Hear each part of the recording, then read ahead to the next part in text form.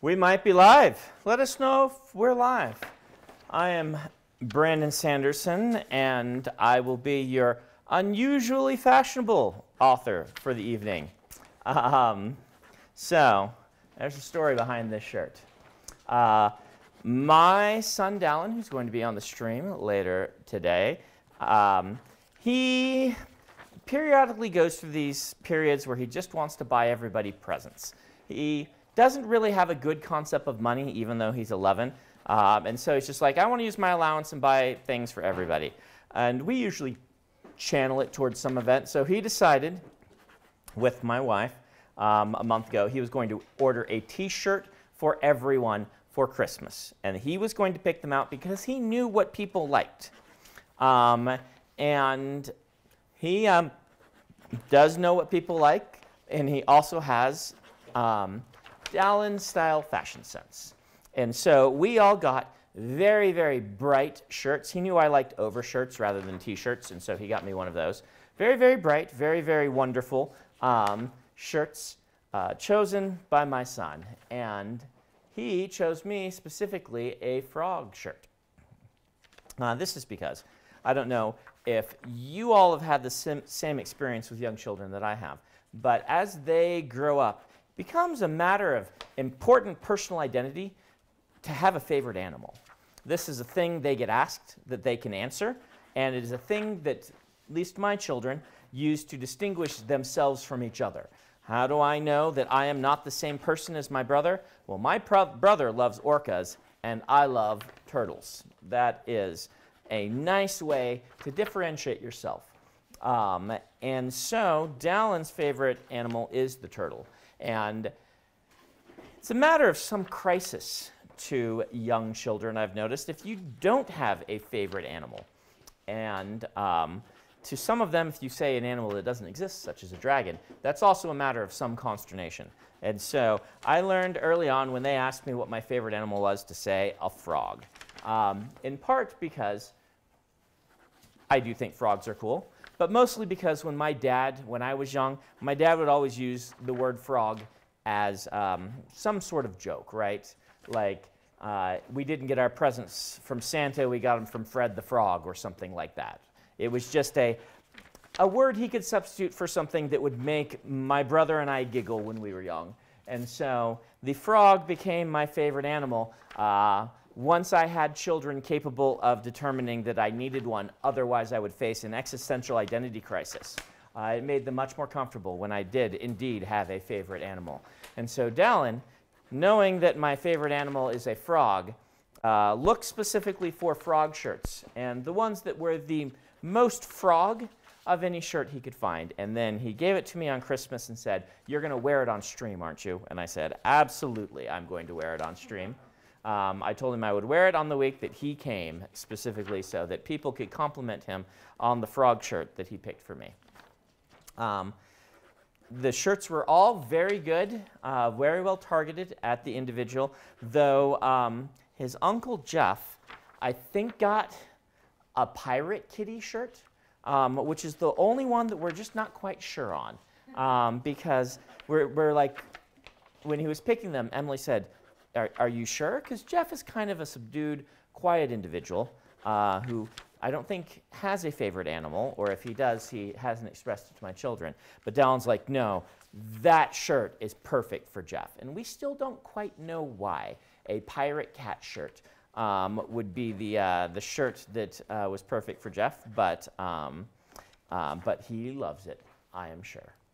So, how could you not? How could you not? It's a pirate cat shirt. I mean, yeah. So, today he's going to join us later because if you recall, or for those who weren't there when we did the last art/meme review, that was Dallin's idea, but he was sick when the week that we were ready to do it was, and so Oliver came on in his place to fill in for his brother. But Dallin was very concerned that everyone know it was his idea and that he would be here next time to do meme review. And so he has been asking ever since when we were going to do another one. And so we are going to go ahead and do that today. I am signing tip-in pages for the Way of Kings leatherbound. They're not tip-in pages, actually, these are full signatures. If you haven't been here before, these are for the 2021 leatherbound Way of Kings from the Kickstarter. All the people who got theirs in the 2020 section should have already received their books. And if you haven't, I'm sure that my team is working with you to find out what happened. The rest of you can't get your books until I finish signing all of these, because the bindery will not start the order until all 15,000 of them are sent in, of which we have around 3,000 left. So I will either finish them tonight or next week, where we will stream next week, we decided, and then we're going to go back to our regular schedule of every other week, though it will continue to be on Wednesdays until my class is done. So, until Dallin arrives to do some art with you guys, we're just going to be taking questions and doing our normal thing where I blab at you about various things that interest me while I am signing stacks and stacks and stacks of pages with my name, or my initials, my signature. So this first question, and I'm going to do a quick sound check on myself since I didn't do it earlier. It's kind of weird. It's from Nicholas. Says, this year I'm trying to write my first novel, but I have a habit of losing interest in whatever I'm working on and get hooked on another idea. Do you have any advice for writers who have trouble sticking to one project instead of starting something new? Yeah, I do. This is actually very, very common. It does happen to people we call outline writers more often, I've noticed, than those we tend to focus on as being discovery writers. But it is something that I particularly, I could fall into myself, because the next project always seems shinier. And this is very much a grass is always greener sort of thing. If it's happening to you habitually and you haven't finished very many books, what this most likely is, this is Brandon playing writing doctors, so to speak, trying to identify what particular writing ailment you have. It's likely that it has to do with that in your head, the book, you can see the book. You feel like the book is going to work. You are really excited by it. But when you write it on the page, all of its flaws become manifest. This is one of the things. It might not be your specific one, but this is one thing that happens to a lot of people in this situation. I often talk about it like playing jazz music, which I thought would be easier for me when I first practiced it as a teenager in jazz band, because I was pretty good at hearing in my head these sort of jazz riffs, these melodies, these improvs, and these sorts of things. But then I did not have the skill to make them come out the front of the horn. I played trumpet. And that was really frustrating to me, because I felt like it was perfect up here, but when I played it, it was awful. And you might be having this experience. And the truth is, even up here, it is flawed. You just are covering over those flaws, or you're just, you're imagining the parts that work and not the difficult bits between that stick it together. And this is indeed a hurdle you're going to have to get over. And you get over it by practicing. I don't know if just saying this will be helpful, but the truth is, until you learn to do that hard thing, which is face the fact that your story, that you don't yet have the skill to write your story, and you're going to have to do it poorly until that skill gets better, until you face that and are willing to write and have it turn out, you will just never be able to get better. That is how we get better. The other thing that might be happening here, and it's a related issue but not exactly the same, is daydreaming stories is fun and kind of easy. We enjoy it a lot. It's part of the process that I enjoy the most. Writing is actually hard. It's where the work manifests. And it might not be that, I'm not saying that you're lazy, certainly not. But what it is sometimes people start writing and they feel like, if I were meant to do this, if I were good at this, or if this were the right story for me to be writing, it would be easy. rather than hard.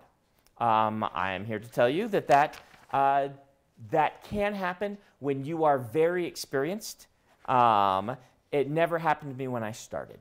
The writing was always hard, particularly after about the first 3 chapters, because there's a honeymoon period in starting a story where you're like exploring the ideas and you're writing in the world for the first time, and all of these things, and then it gets hard. It turns into work. Your brain might be lying to you by saying, well, this must not be the right story. Maybe I need to move on. Now, it's entirely possible that you know all these things already. And what you're really asking is, Brandon, I know this. I know that writing gets hard, and I know my instinct is to jump to something that's easier and shinier and new. What do I do to make myself do it anyway? And in that case, it comes down to personal motivation. This is a thing I talk about a lot. Everyone is motivated in different ways, and understanding how you are motivated is going to help you overcome these things. One of the best things you can do in life is figure out how to make yourself do the things you want to have done, right? I'm sorry if that sounds repetitive to things I've said before, but I have found that for the majority of people, goals and consistency and good habits are the way to achieve what you want to achieve. Not letting yourself jump to a new project and instead saying, all right, so there are a few interim tricks you can try. You can say, all right, I'm a little bored with this right now. What can I do to make this scene that I have to write next more exciting? If I ever get in a situation where I'm just working on a scene and I'm not feeling it, I will try it from a different viewpoint. I will try the scene in a different location. I will try injecting a new or interesting short-term conflict into the scene. I will, like I said, in a different location, but I'll do something really interesting with the setting. I'll be like, all right, can we have this conversation by a waterfall instead? So I have just a different feel, a different sound, a different setting to play with. All of these things can shake up when you're feeling just a little bit stuck on a scene. But the honest truth is, write it anyway. Write it knowing it's not going to be perfect. Write it knowing that you would rather be writing something else right now because something else is easier. And write it knowing that this is where writing stops being just a hobby and starts being self-improvement, if that makes sense. And set goals, keep track of what you're doing daily, and don't let yourself work on that new project. Make yourself, there is a danger of stuffing too many ideas in the book, but make yourself take that cool thing that you're excited by and find a way to work it into your current story. It is just a really important thing to learn that will separate the amateur who never finishes a book from the journeyman writer who is capable of consistently telling stories and achieving their goals. Hope that that is useful and not just another time of me saying, well, go practice some more, even though that's kind of what it was. I'm not sure exactly who asked this question, but they were wondering if you ever suffered from imposter syndrome, and maybe you wanted to talk about imposter syndrome a little bit in writing. Sure, I can. So here's the thing. That other one that I just answered, I dealt with that a lot. I have not really dealt with imposter syndrome. Whatever my brain psychology is, this is not a thing that has ever really struck me. And I think the way that I got into writing helps with that, right? I felt like a professional before I sold anything. And I treated this like a job before I was earning money at it. And I was used to taking feedback. And I had some very important moments where I decided this is what I wanted to do, and I was pleased with my writing, even if it eventually turned out to not be publishable, make a living ofable. I was okay with that because the writing itself was the pleasure, and the self-improvement part of it was a big part of why I was doing it. Imposter syndrome, it's hard for me to talk on not feeling it, so you should really talk to people who do. But I worry that it comes from this sense that Like, if you are more worried about what people think of your stories than perhaps is right, then I think imposter syndrome could be more likely. If you are writing books because you know you would be writing books until the day you die, this is what you do. This is one of your passions. And a bad review doesn't change the fact that it's your passion, that you have improved yourself by writing it, that you enjoy it, and that other people seem to enjoy it as well. And kind of centering your confidence on that rather than the actual text, I think helps a lot. But as I said, I don't feel this, and I think imposter syndrome tends to be one of those things that is irrational, and because of that, it's like not your fault, right? We all have aspects of things that we do that are irrational. And some of these, like imposter syndrome, like some very famous, very skilled, and very well-established authors I know still feel imposter syndrome.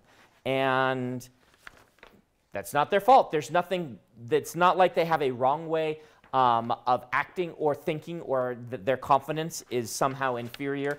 They just have that psychological quirk. And so you may want to ask them how to combat it. But I would guess maybe the one reason I don't deal with it as much is that whole spending 10 years writing 13 books and knowing I would just be writing books anyway. I'm not an imposter because I can demonstrably prove to myself and to anyone that asks that this is indeed my passion. And you don't have to like the stories. That's totally okay. Art is very subjective, but I like the stories. And because I like the stories, and because I enjoy writing them, and because doing so, I think, fulfills me and makes my life better, I'm going to keep doing it, regardless of what the opinion of it might be. It's not an excuse to not get better, but it is an excuse to not feel imposter syndrome. Joe Collins has a question that I'm going to alter just a little bit. All right. What was your inspiration for The Knights Radiant?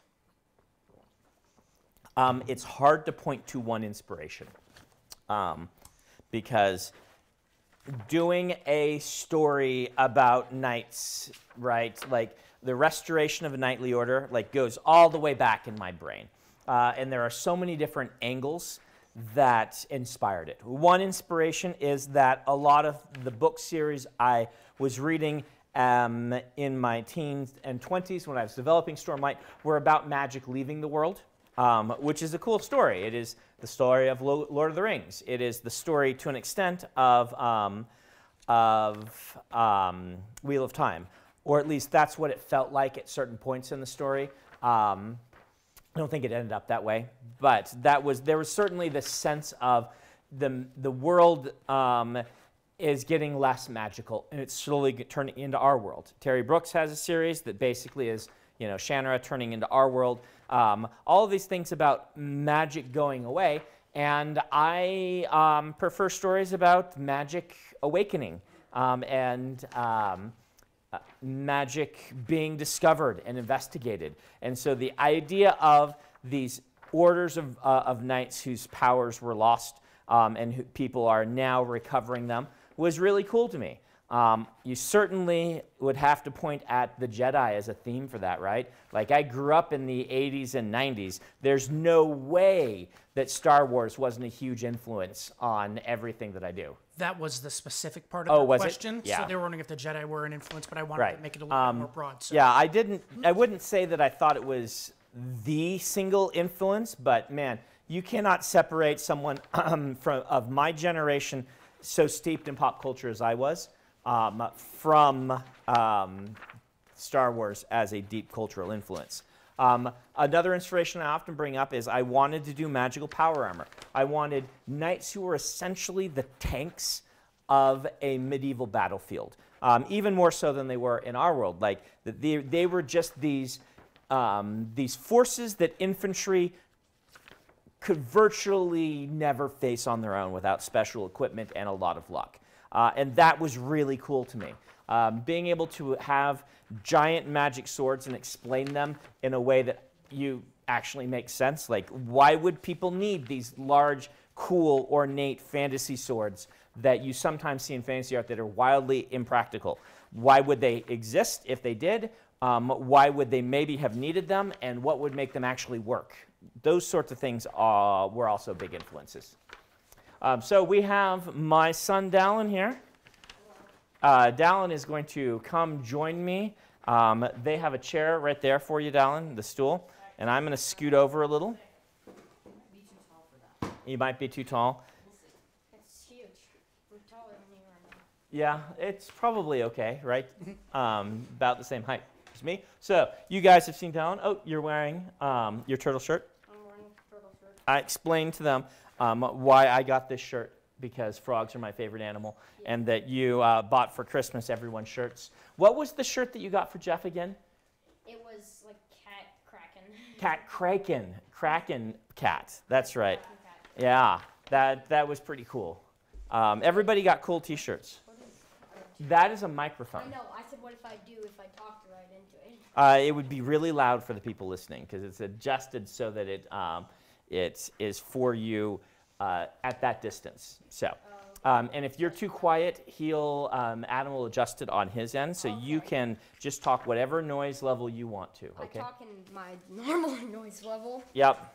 So, So Dallin was the one who was most excited that I was a YouTuber now, because Dallin likes YouTube, and Dallin is an artist, and Dallin loves memes. And so Dallin suggested that we start doing some meme reviews. But I was sick at the time, so Oliver came over and did it for Yeah. me. Substitute. But I told them that it was your idea, that was like your thing to do the meme reviews. So, Okay. so Dallin, you're what grade? 5th grade? Yeah, I'm in 5th grade. 5th grade. Yeah. And how's school going this year? Wearing masks a lot?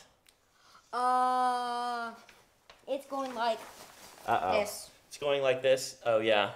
It is going like that. I'm wearing the mask upside down. Yeah. There. Wearing a mask. Ow. So we're going to pull up some art. And we're going to talk about it. This is art I haven't seen, and Adam collected. Some of them will be memes, some of them will just be fan art. Okay. And I like we're fan just art. going to have you Well, I talk said about... fan art reviews. I Yeah. didn't say meme reviews Oh, yeah? technically. I said fan art reviews. Oh, okay. Because fan art. Hey, you have a... Wait, Dad. Yes. Just masks of... That is a Stormlight Archive mask, yes. Okay. That's the one that I wear. You guys haven't seen them. It's Bridge 4. But COVID. you 19. have not Stay safe. read any of my books, right? Was it, it was the one that I've heard half of it of, Alcatraz versus the Evil Librarians, because you read it to us to me and Joel when we were really little. You were really young. I don't really remember anything except for the Evil Librarians. But you know kind all of I about remember. them. So let's pull Yes, up the I know kind of first about piece of fan art, and we'll see what you think about it. It's going to be on this screen right in front of us here. So, what do you think of that art? That is cool. That's cool. Yeah. Do you know who Kaladin is? Have we talked about that? He's one of Kaladin, the- yeah, that's Kaladin? Yeah, that's Kaladin. Whoa. It has things going, whatever those things are going around him. Yep, those are called Spren. Spren. Yep, And then he's like a spear and it's just yep, it's forming out of nothing. Yeah, out of nothing. that's one of his Thin powers air. in the books. That's He's cool. got this spear. Wait, his eyes are glowing. Yeah, his Yeah. eyes are glowing. His mouth is glowing. Are Yeah, his nostrils glowing? I don't usually His nostrils are glowing. Are his nostrils glowing? I guess they are. That's because Stormlight, which is the way they power their magic, kind of leaks out of them. People can't hold it in very well, and so it kind of will leak out, and so a lot of the art has It looks that. really cool. It looks really cool. Yeah, I want to draw stuff like that. I'm terrible compared to these people. Well, you are 11 years old. These people are much older. So Yes, they are. eventually, 25 or you want to do like graphic like, novels, Even right? even like graphic novels. Or did you? No, you I want to wanted do to do YouTube I want to do cartoons. No, not. I didn't want to do YouTube. I wanted to Oh. do cartoons. You just want to do animation. Animation stuff and video games or whatever it can evolve. That Yes. kind of stuff. All right. So let's pull up one of the memes. So do they see it right over here? They see it. I Right think over it here? replaces us, right, Adam? Yes. It replaces Oh, F. It's it not a replaces picture-in-picture. us. Yep. So if now they can see us back again? They can Now see they you can right see you again. Oh, okay. So I am so confused. What is that? Wait, what? That looks like a meme. We saw it, but then it vanished, Adam. Oh. We saw it just briefly, and it moved off to the side. Oh, there we go. It's a monkey. So people have started making hot chocolate bombs, and that they make them like these chocolate things you put in your pan. No, that's not a monkey because it's a. Why am I saying it's a monkey? That's That's not not- a monkey. it's not That's an ape. dumb. That's an ape, right? I know it's a gorilla. Yep. It's a gorilla. Or, no, that's definitely not a orangutan. That's a gorilla. So he says, "Listen, kid. By the way, Dallin is dyslexic, huh, Dallin? Yes. So Dallin is a much better reader than he used to be, but Yes. reading's still not something." I don't know why it doesn't.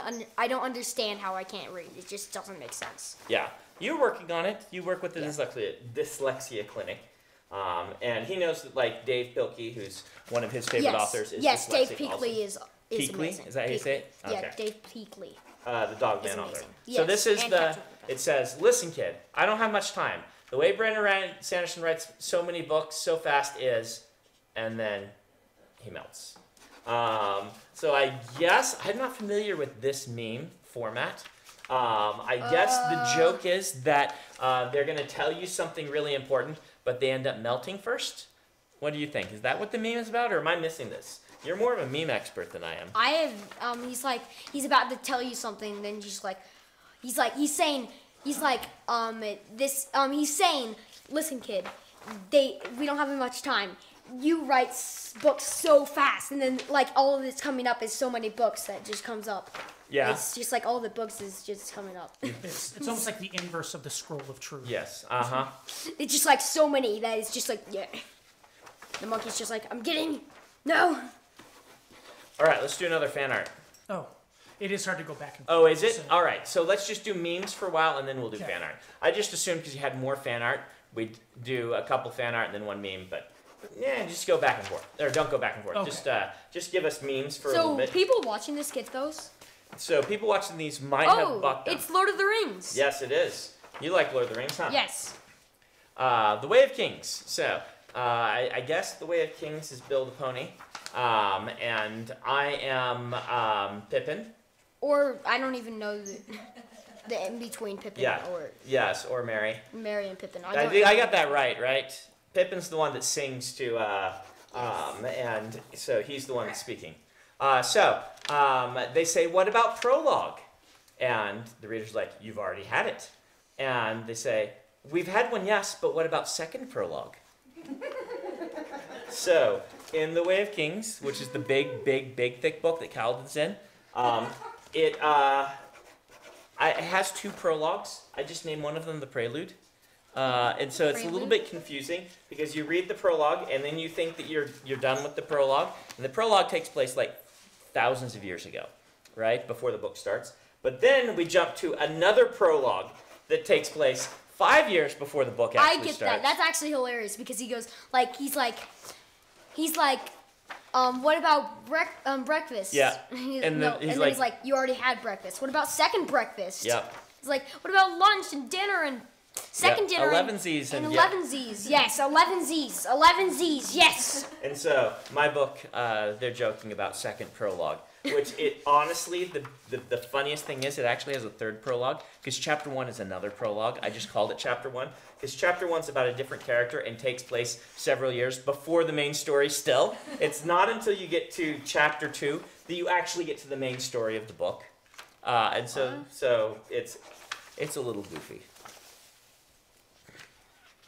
Can you believe that I'm a little goofy in my books? Okay. Then It's also super serious. Everybody type down below that my dad's goofy. Okay. So a couple In fan arts. the if that works for comments, you. wherever. Okay, fan art. All right. Is it there right now? It is. What do you I think? bet of that one? nobody's actually gonna do that. Let's say my dad's goofy. Oh, I bet that they will. Are you sure? Yes, I bet. Oh, that it's they will. Syl. Yes, it is Syl. And Arrows onto a shield and a spear. And Yep. Syl. Yep. So that's Kaladin again. So I know in- Kaladin. In the book, in The Way of Kings, Kaladin his job. They make he's a slave and they force him into the army and he has to like carry he's big like bridges. a grunt. He's a grunt. Yeah, he's like a grunt. He's like a grunt from Halo. He's like a grunt from Halo without the mask and the silly voice. And without the headshot, they go yippee. Yes. I don't think he would say yippee if he got headshotted. We're all playing Halo 4 together right now, right? And we always turn on Grunt Birthday Party, so we get showers of confetti and things like that. Yes, that's like one of the only. But you had a complaint about Halo 4. The grunts look weird. You don't like the design on them, huh? The grunts. I don't like the design on the grunts. Yeah. I had never played Halo 4 before until the Master Chief Collection because I didn't have the right Xbox for that one. I had only played Halo 1, 2, and then I played 3 at someone else's I thought this house. was about your book, and now it's going to Halo. Yeah, we talk about whatever we feel is interesting. Okay, then that means we can talk about a table. We could talk about a table if we actually found it interesting. That table's tan, and that table's white. Yes. Do you find that interesting? No. Here, put this on the table next to, right there. I'm not gonna lie, that was incredible delivery. Yes. Dallin is pretty funny. Dallin's probably the funniest of my children. Peter P says, I love Lamp, if you watched Anchorman. Okay, I haven't actually ever seen Anchorman. So somebody in the comments said that? Yeah, it's from a movie I haven't seen. That one's gonna be really heavy, Dal. It's gonna be. Yeah. So, You have to sign a ton. How do you...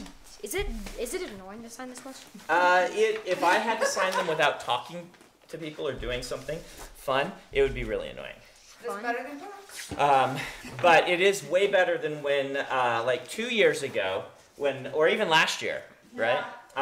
Where Kara would just set up down here in the basement, just thousands of books, and I would have to like lift them. And I don't write short books, so the books. You end up with a sore arm from lifting books. You're just like, right. Yep. And opening all the pages, so this is a lot easier. Didn't you do a time lapse of that? Skyline, though. What's that? I do miss the Mayan skyline. Yes, the skyline. Why are we still looking at this one? Well, we might talk about it still. He has like the, is that his skirt? Yeah, he's wearing like a leather armor that and were like skirts back then. And it looks like he's crying. Yeah, that's because of the either stormlight coming out of him. Remember how I said it leaks? Yeah, power. And things. So in the stories, he has to carry with like a bunch of other people a big bridge they're going to put across the gap. They're the grunts. They don't even get weapons. Yeah, they don't let them have weapons. They have to just carry this bridge so the other soldiers can go across, and the enemy shoots arrows at them. And so Kaladin often would be in the situation where people are shooting arrows, and he eventually managed to get a shield and a weapon and block some of the arrows, and that's probably right after that scene. The arrows are still shooting at him. The arrows are kind of still shooting. That's true. Yeah. What? Syl doesn't look like she cares. She doesn't look like she's just like, yeah, there's arrows. Well, I mean, they can't do anything to her. Yeah, right? well, yeah, she's a ghost, right? She's a spren, which is kind of like a cross between a spirit and a fairy. Spirit and a fairy. Yeah. Sperry. I got it, Sperry. She's a Sperry. Thank you very much for adding that incredibly dignified word. I should have named them Sperries instead of Spren, huh? Yes. Although it does sound like something she would name herself. Yes, that is true. Syl, a lot of times things that people say in real life end up in the books. Syl, at various points in the book, says, I'm intelligent and articulate, which is actually I took from your mom. When your mom was a toddler, one of her aunts taught her to say that as one of her first words. She would say, I am intelligent and articulate. And it's like the only thing that she could say. And so I borrowed that and put it in the books because it gives your mother a smile every time she runs across it. Yes, that's great. All right, next piece of fan art. Whoa. Ooh. So now we have some Mistborn fan art. Is that a red sun or a red moon? Red Is it sun. the blood moon or the blood sun? So Scadrial doesn't have a moon, so it is the sun. This is a world where giant volcanoes have exploded and keep ash and dust and stuff in the air. So Ash the sun, fell from the sky. That's right. It's the first line. Ash fell from the sky. And it's always like the sky is always red. Sky's always red. Yep. Sky is always red. Mm-hmm. So they got spiky temple thingies. Yep. And then they got houses down below, and he's standing on a house. He's sitting on a housetop. He's sitting on a housetop, and there's a rainbow dome at the side of him. Yeah. What's in the? Can you see what's in the streets? Fog. Yep. Or mist, because it's from Mistborn. Oh, it's from Mistborn. Yep. Yeah, I get that. Can I? Which is your favorite so far of the 3 fan arts that we've seen? I like the first one. The first Kaladin? Yeah, the first Kaladin looked cool. That one, yes, that one. It looked really cool. Which of the Halos has been your favorite so far? I like the story of Halo 2. You like but the story of Halo 2? I just wish that you could run on it. Yeah, not being able to run is really annoying. Yeah, I always tried to run because in other games you can run by pressing shift. Yeah. And it just... And he doesn't. He just keeps plodding along at the same speed. Yeah. It is. It's like, Master Chief, why can't you run any faster? But in the cutscenes, he runs even faster than he does in the actual game. I know. That's not fair. And he gets blown up by a nuke in the cutscenes, and he survives that. Yeah. But he can't survive a single rocket launcher. You're gonna have to. We're just gonna have to go to Bungie or 343 and say, my son has found some continuity errors in your games. Can you please address these? No, that would be too OP for the game, because then that would be too OP to run super fast in the game and also And be able to survive a nuke. yeah, and be able to survive a nuke and not. And But you keep saying you wish that they would put on a skull that makes it like a skull for kids, right? no, not for not for kids. That makes it a skull that is. Why would a kid play that game? I'm a kid. Yeah. So Well, I'm 10. I don't think somebody 5 would play it. you're not 10 anymore. I'm not 10. I'm 11. Yep. Keep forgetting. It was last month. But yes, you wish that they had handicaps so that you could make it a little easier or time. No, I'm saying, like, what if there was a thing that could, just for fun, not for, make it easier, just for fun, to make it, like, how it is in the cutscene, so you run super fast, and you could just punch something and it blows up. You can't start with the scarab gun. Scarab laser, yes! Yeah. That's great, scarab laser, shooting scarab lasers. Out of any gun? You can just turn on a skull that makes all of your guns shoot a scarab laser. That's great. Okay, should we see the next one? Yep, let's do the next one. All right. So many still. Yep. Wait, why is Syl this big this time? There is a point in the book where Syl is big. My mind is just broken. My last 2 brain cells are dying at this moment. Yeah, she.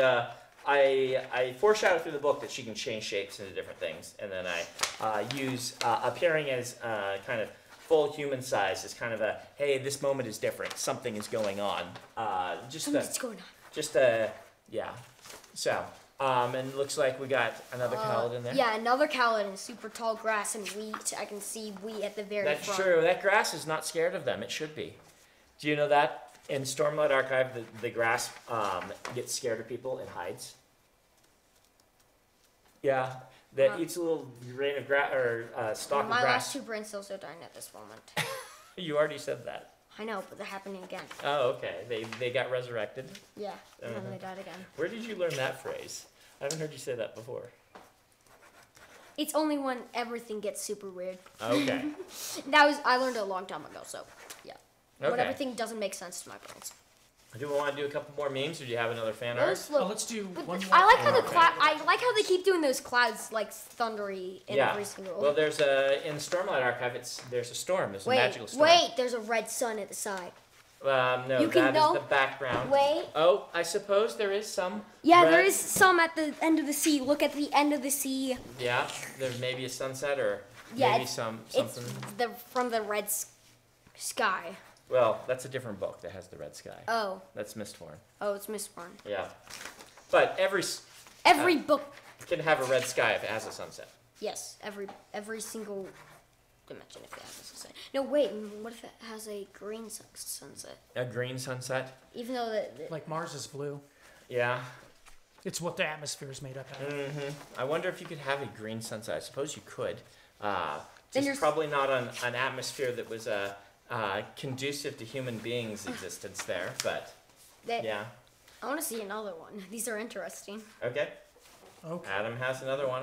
He told me he had 10 fan arts and 5 memes that we could go through. So it's the guy from the same person, right? Nope, that's not Kaladin. That's the guy from that was That sitting on is, top of the roof. guess what his name is? Who? Dalinar. Oh, it's Dalinar. Yes. Yes, the one that he was named after me. Or Yeah. was I named You were after named after him. Oh. His name, so for many years, Dallin thought that Dalinar's name was Dallin with an R middle initial, just like your middle initial is M. And you'd be like, What do you I'm Dallin M. Oh, you still think that? No, I don't. What do you mean? When you're a kid, you're like, hey, what's his middle name? If it's Dallin R, what's the R stand for? But is your Dallin M? Yeah. But his just is a fantasy version of the name Dallin, kind of. I've had his name in my head for years and years and years, decades. And all of my kids kind of are slightly half named after a character in the book, kind of by accident. We just happen to like the names.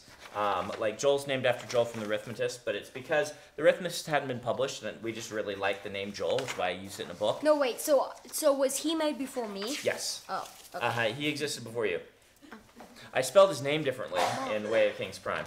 But we both like the name Dallin. For those who don't know, there's a church apostle in our church named Dallin, Dallin H. Oaks. And it's just it's a name that's a little common through the Intermountain West here. I think the origin is Scandinavian. He just killed somebody. And so. On one side he killed somebody, on one side he didn't. Yep. So Dalinar's story is a soldier and a warrior, and in the past he was kind of a brutal one. He was a conqueror, and as he's gotten older, he has become a little more philosophical, though not necessarily any less determined. And so they're like showing young Dalinar and old Dalinar, because you can see the white in his hair on the one on the right side. And the scars on his face. Why is he dirty on the other side? It's probably right after he marched through. There's a scene in the flashbacks where people have set a field on fire to try to stop the armies, and he just marches through it anyway. So he goes kind of through the soot and the ash of a burning fire, and then attacks on the flank where they had hoped he wouldn't come with his army. So I Is bet that it's blood scene. his blood or somebody else's? It's probably his blood. He gets his nose broken in that scene. But it could very well be someone else's. So he can't smell. He can smell. Once your nose resets, you can smell. But it is a little crooked because he got it broken in that scene. Oh. Why did you choose a nose? Why did you choose a nose to get broken? It happens fairly often in combat.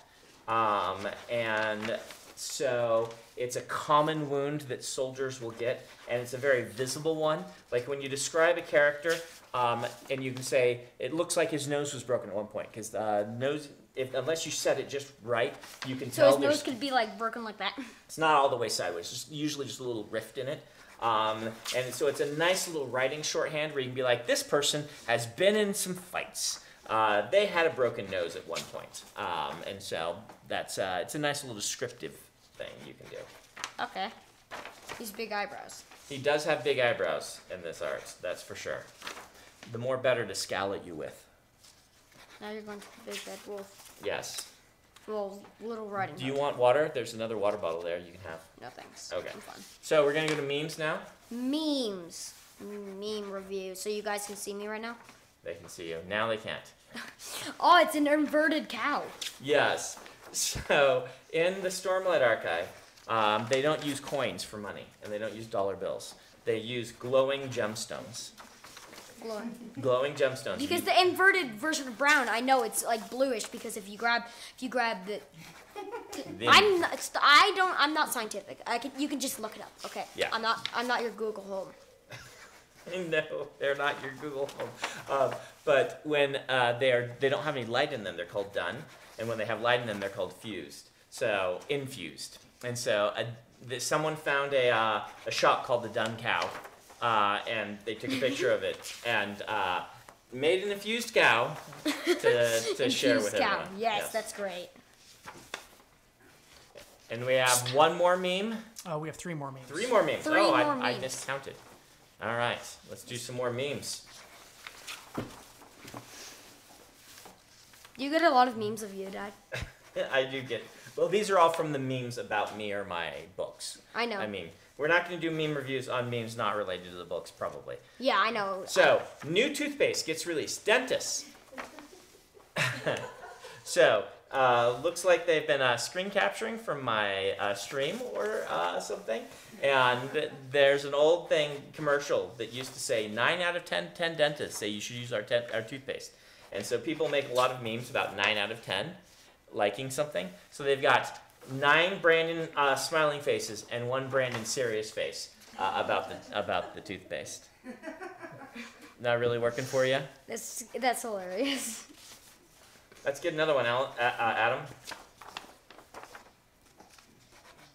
I kind of like the. Okay. Illuminati confirmed. Dun-dun-dun-dun-dun-dun. What's the Wi-Fi password? It's on the back of the router. The back of the router lists that as the Wi-Fi password. So, sometimes I'm a little too cute for my own good. And in the second Stormlight book, at the beginning of the books, there's always those little quotes about the world or different things. And I know, I get the joke though. in one of the books, there is the writings of a person who's gone a little bit insane and a little bit super smart at the same time. And so a lot of the phrases are weird things, and one of them is just a bunch of numbers, where it's just meant to be a little confusing. Did you just randomly type it? I didn't actually. I wrote something and then transferred it into numbers. It's actually, there's a pattern to it and things like that. I got one of them wrong, one number wrong though, but you know. It was a typo that we made when we were transcribing it, obviously. But then you fixed that? Yeah, and the fans figured out what it meant. I can't remember. I'd have to go back to the book where I have it translated. But the funny thing is, do you know how I have audiobooks of my books? Yeah. So when the audiobook reader got to this chapter, Michael Kramer, he had to read that. He had to read 1182511011271274. It just read the whole thing. And I hadn't even thought about how it would sound really weird when you're listening to the audiobook. Because when you see it on the page and you get to that, you're just like, oh, a bunch of numbers. That's funny. And you move on. But the audiobook people, I'm sure were like, all right, fast forward 15, fast forward 30, fast forward 2 minutes. Okay, finally done with the random string of numbers. Final meme? Final meme. That's the final meme.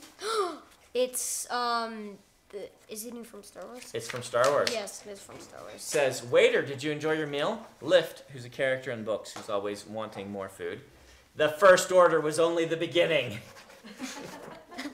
So. Yeah, That's a line from the movie. The First Order's like That's actually like the Empire in the new Star Wars movies, and so a certain character that I don't think we're spoiling a year-old movie or 2-year-old movie was like the First Order was only the beginning, but they're saying Lift would say that at the restaurant because she would want more food. All right, let's do like 3 more pieces of fan art. Then Dallin has to go off. Is there any more fan art after that? Well, we can get more, but we don't have yeah. Oh wow, there's a very nice Dalinar done realistically. That is really realistic. Wow. What is the platform they do all this in? I could probably like Blender or something, Probably. there's one of these programs. That's a really nice. If I had that Dalinar. program, I could only do the hair. Yeah. That's Well, all I could do. You can practice. Steve Argyle, who was on a little while ago, told me that we need to get you Procreate. He says it's really, really good. Yeah, Procreate is the thing I said I wanted. Yeah, I know. Remember? We just have to get you an iPad because we don't have iPads. We have I all want Android stuff. the iPad, the cool iPad. Yes, of course you want. No, the we cool have iPad. one. We have one iPad. We have Mom's iPad, I suppose. We could probably just get Procreate on that, I suppose. I don't know. It's an no. old iPad, huh? Yeah, it's kind of weird. that's my favorite, I think, so far. I really like After that. I'm done, I'm going to see how many Downer. people typed that my dad is. Is goofy. Yeah, my dad is goofy. I want to see how much, after I'm done with this, I want to see how much people did that. All right. Give us another fan art. Whoa. Ooh. I actually really like that style. I like that style a lot, too. The sill. Man. That's looks a like really nice graphic she looks novel like she's a style piece or of fire. something like She that. looks like she's a piece of fire. Yeah, blue flame. Yeah. Um, And thumbs up to this person. That's yeah. my new favorite. yeah, that's that my is- new favorite. Wait, That Disney? is fantastic. That's cool. That's Mm-hmm. just cool. Yeah. Do you think the person who made these are here? watching? Probably not, would be my guess. But it's possible. If you made one, if somebody made one of these, like in this, would they put it? Would they put that they made it? Yeah, the person who made it is down in the corner. Adam's always makes sure to find out who it was so we can attribute them because it's even though it's my characters, it's their art. So we want to make sure. Yeah, that's really good. I like it. Yeah. So if one of you, the artists, are in this, these have all been fantastic. You can say hi. We won't see you, but Adam might. My favorite type of art is not completely realistic. Yeah. I like this. It's cool. All right. It's cartoony. Let's see. What else we got, Adam? Is this the last one? Yep. The last one? Ah, Is this the actual last one? I think this is going to be the actual last one.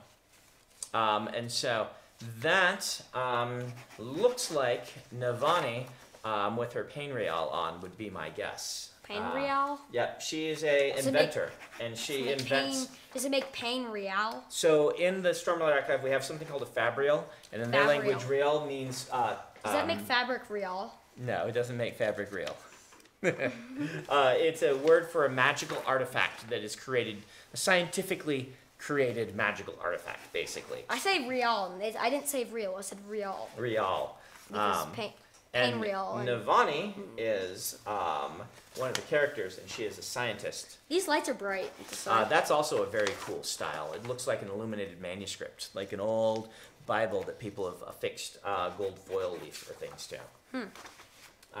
Is that the actual last thing? What's that? Adam, is there any more fan art? That's it. That's it. That's all of our fan art. We'll have to collect some more for your... So is this actually the end of the thing? No, I still have thousands more of these to sign. But most of the time we'll be doing Q&A. But if you guys have a question I want to do Q&A. for Dallin, No, I want to do Q&A. okay, we'll take a couple questions for No, Dallin. You I don't have to wanna- go yet. I don't want to go at all. I want to be here for the whole thing. I know some people were asking you to dab. Okay. There it is. I hope the chat. No, is no, happy. they didn't see it. Oh, the fan art was Oh. up. No. Okay, it's- he pulled it down. Okay. Yeah. So they saw the dab. They saw the dab. I'm gonna dab again. Okay. Awesome. Do you dab? You guys these days only dab like ironically, meaning it's a joke when you dab, huh? Yeah. What else they got? You guys can ask questions of my 11-year-old. Yeah.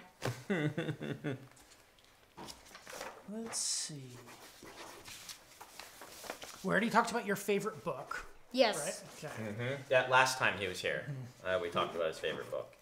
If you don't know it, then you can just go all the way. There's just a little bit of a delay. Yeah, they'll start asking questions in a second here. What is your favorite turtle? Turtle? I don't have one. I like all turtles the same. Not Sheldon? Well, yeah, I like Sheldon a lot because Slightly I have, more. I like him slightly more because I have him. He's my tortoise. He is super cute. Yeah. And Dallin is a good turtle dad. Yeah. Oh, hey, Dallin. So I was talking to Donald yesterday, you know how I went to see him, and I told him how you were trying to give me ideas for Fortnite. He told me he would put one thing into Fortnite that you wanted him to. Oh, wow. You get one. Guess what? The one thing that I'm gonna do is for my friend who loves Fortnite. Yeah. That's the one thing I'm You're gonna do that. We'll make it a surprise. But he said that you could give him one. So his daughter gave him a drawing, and they had their artist do a more Fortnite style version of the What was drawing. it? I can't remember. It was a costume, and then they put it into Was it the Fortnite. teddy bear one? I don't think it was the teddy bear one. It might have been. But he said if Dallin really wants to design something, we can put it for it. Donald's the director of Fortnite. He lives up the road. And so he told me, he said, all right, if Dallin wants to put one thing in, tell him to get me a drawing, and then he'll have his artists do it. Now, you could do that. You could also ask him to put a turtle in, like as part of the environment that's indestructible, and it could just say indestructible turtle on it. That's pretty awesome. That just kind of crawls around in the swamp, or is like a statue of a turtle that says the indestructible turtle. So, you know, think about that. You could also put a falcon on its shoulder to be your friend falcon, right? Yeah, he really wants. He really likes Fortnite. Yeah. So, and But he's he could already get the skin for the falcon from Marvel, right? Yeah. And he could be like the Marvel Falcon. Yep. But So we'll see what we come up with. I thought you'd be excited about that. I forgot that I Yes, I I didn't am tell excited you. about Yep. We'll have to come up with what you're going to draw. So and what then, is the question? I need Oh, yeah. questions. What's the question? This is yeet. It says Yeti. Oh. Close. It says Dyslexia. Yep. One is a yeet. Do you plan on reading your dad's books?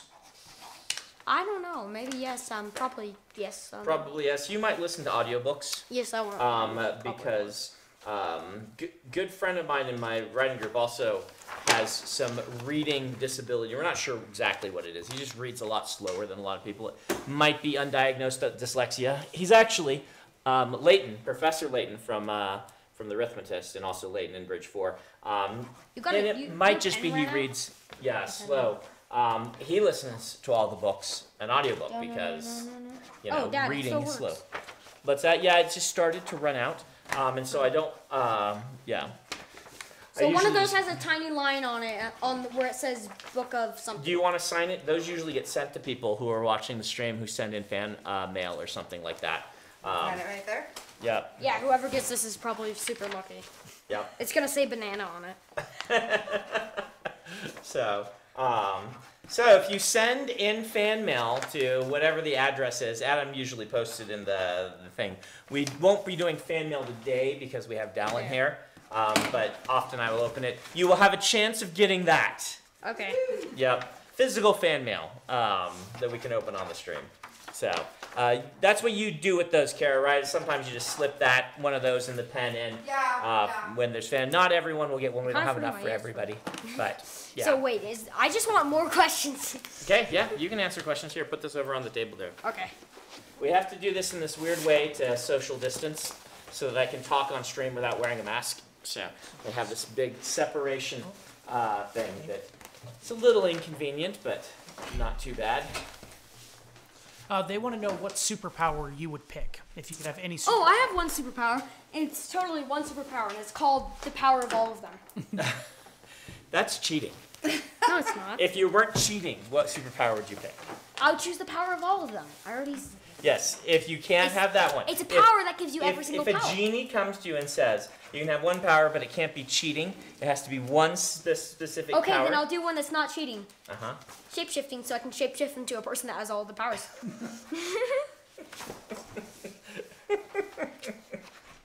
There you go. This is what I live with all day. They want to know what you do that annoys your dad the most. Oh. I don't know. You should probably ask my dad that question. What do you do that annoys me the most? I don't know.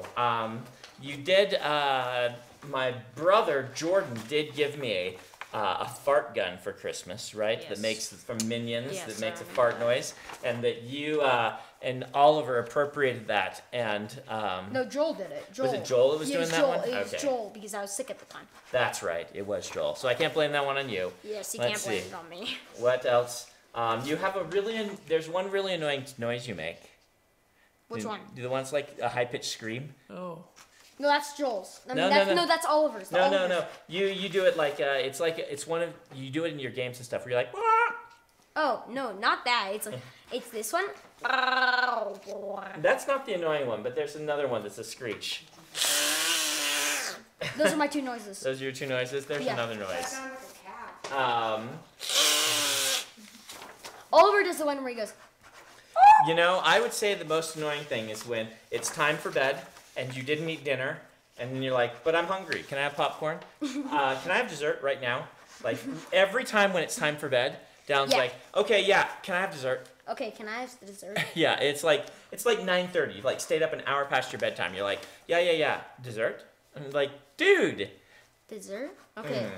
You're like, no popcorn. Dessert? Yeah. Does ice cream count And as we'd be dessert? like, eat something that's Does ice that's cream healthy. even And you're count like, as dessert? Does ice cream count as healthy? No, ice cream's not healthy, but does it count as a dessert? Yes, it totally counts as dessert. Oh. Does pie count as a dessert? Yes. But it's not cold. Yeah, well, desserts have to be cold. Basically, anything you would pick, it would be a dessert. Okay, so that means a cheeseburger. You won't eat cheeseburgers. We have never gotten you to eat a cheeseburger. That's why I don't like cheeseburgers. Yes, it's not a dessert. If we called it a dessert, would you eat it? No. Nope. No. If you called anything a dessert. Dallin- I'll eat this paper if you call it a dessert. Dallin doesn't really like meat, right? No, I don't really like meat. I Yeah. don't like it that much. Yeah. Chicken's fine, but I don't like really So we have to give him almonds and other things to get protein in him almonds. sometimes. Well, I like ham, You do like ham. but I like almond. Yep. More. But he doesn't want like a cheeseburger or something like that. No cheeseburger. But he does like all things sweet. And for Halloween, he likes to make candy soup, where he gets all of his Yes, candy Halloween soup. candy and opens every bit of it. And Dumps it into one bowl. Unless it's like liquid, then I don't yeah, do it. and like the nerds go in there and all the chocolate bars and everything, and you stir it up and you eat it with a spoon. Yes. Yep. It's so sugary. After you eat it, you have to drink a ton of water. It's so sugary. Yes. And, And you don't need any help being hyper, right? You don't uh, need sugar to be hyper. I need help being not hyper. Yes. Well, I can be not hyper. I can be Yes. not crazy. I can be stuff, but I prefer. Dallin has a race car brain, which is what when he was diagnosed ADHD, that's how they explained it. He has this brain that goes super fast and can fixate on one topic really hard and go, but it's also easy for you to get distracted sometimes. I'm staring at the papers. Yes, Okay. he says as he gets distracted. All right, let's do like 2 more questions. all No, right? 50 more. No, if you want to come back on the stream, 685. you have to 685. you have to go gracefully when the time for your segment is up. What is your favorite movie? Movie.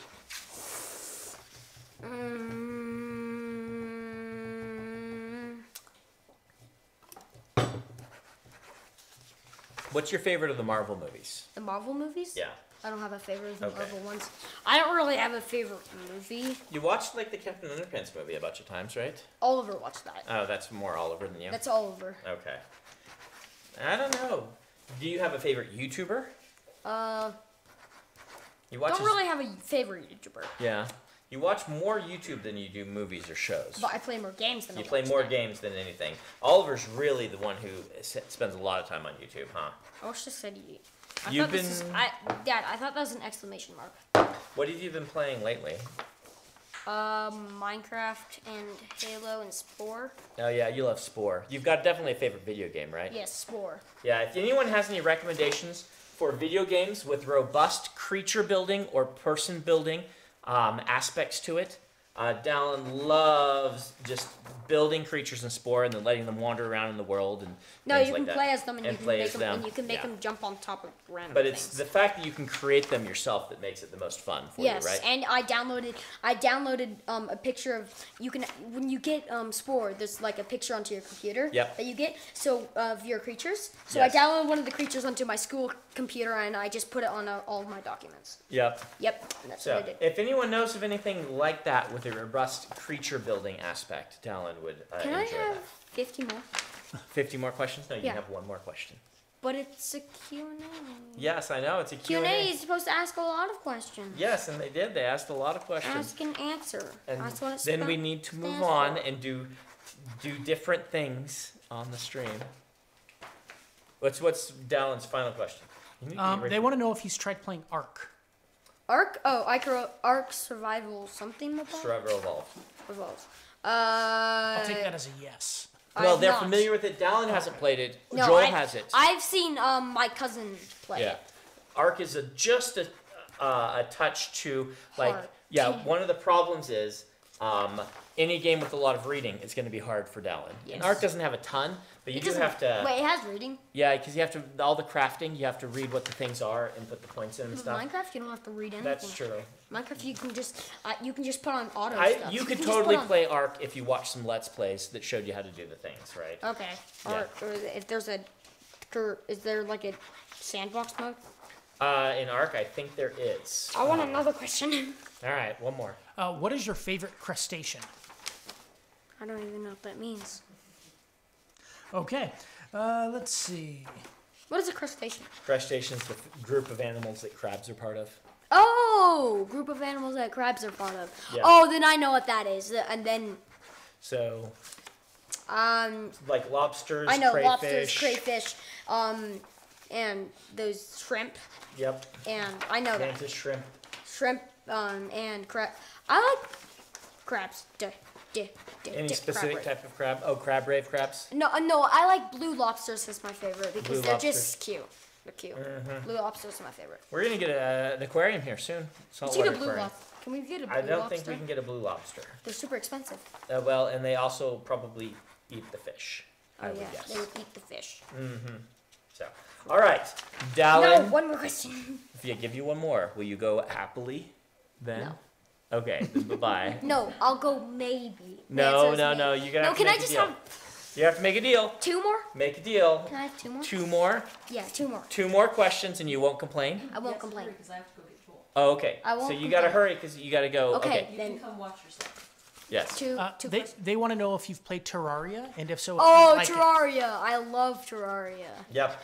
It's We've gotten fun. a lot of mileage out of Terraria. Some of the best money we've spent on video games to time ratio is Terraria.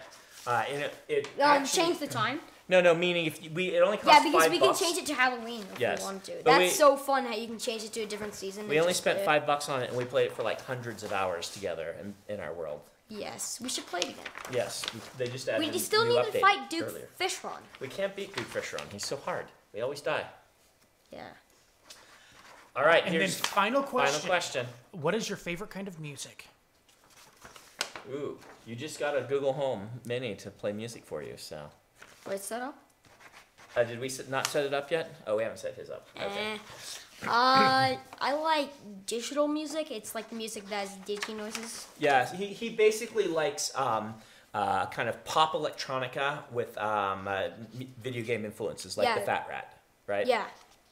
If you, Would be my- if you go on Spotify and search up the Fat Rat, it's a person who makes things, and Yep. that's my favorite types Yeah, of music. that's your favorite. I really like Plants vs. Zombies music too. Yeah, and Plants vs. Oliver's is Zombies. probably Perry Grip, right? His favorite is from Just Shapes and Beats. Okay, of course. He's obsessed with that game. He is obsessed. Yeah. Okay. Well, it was fun Goodbye. having you. We will have you back for more meme I'm going. and art reviews another time. Thanks, Dallin. Bye,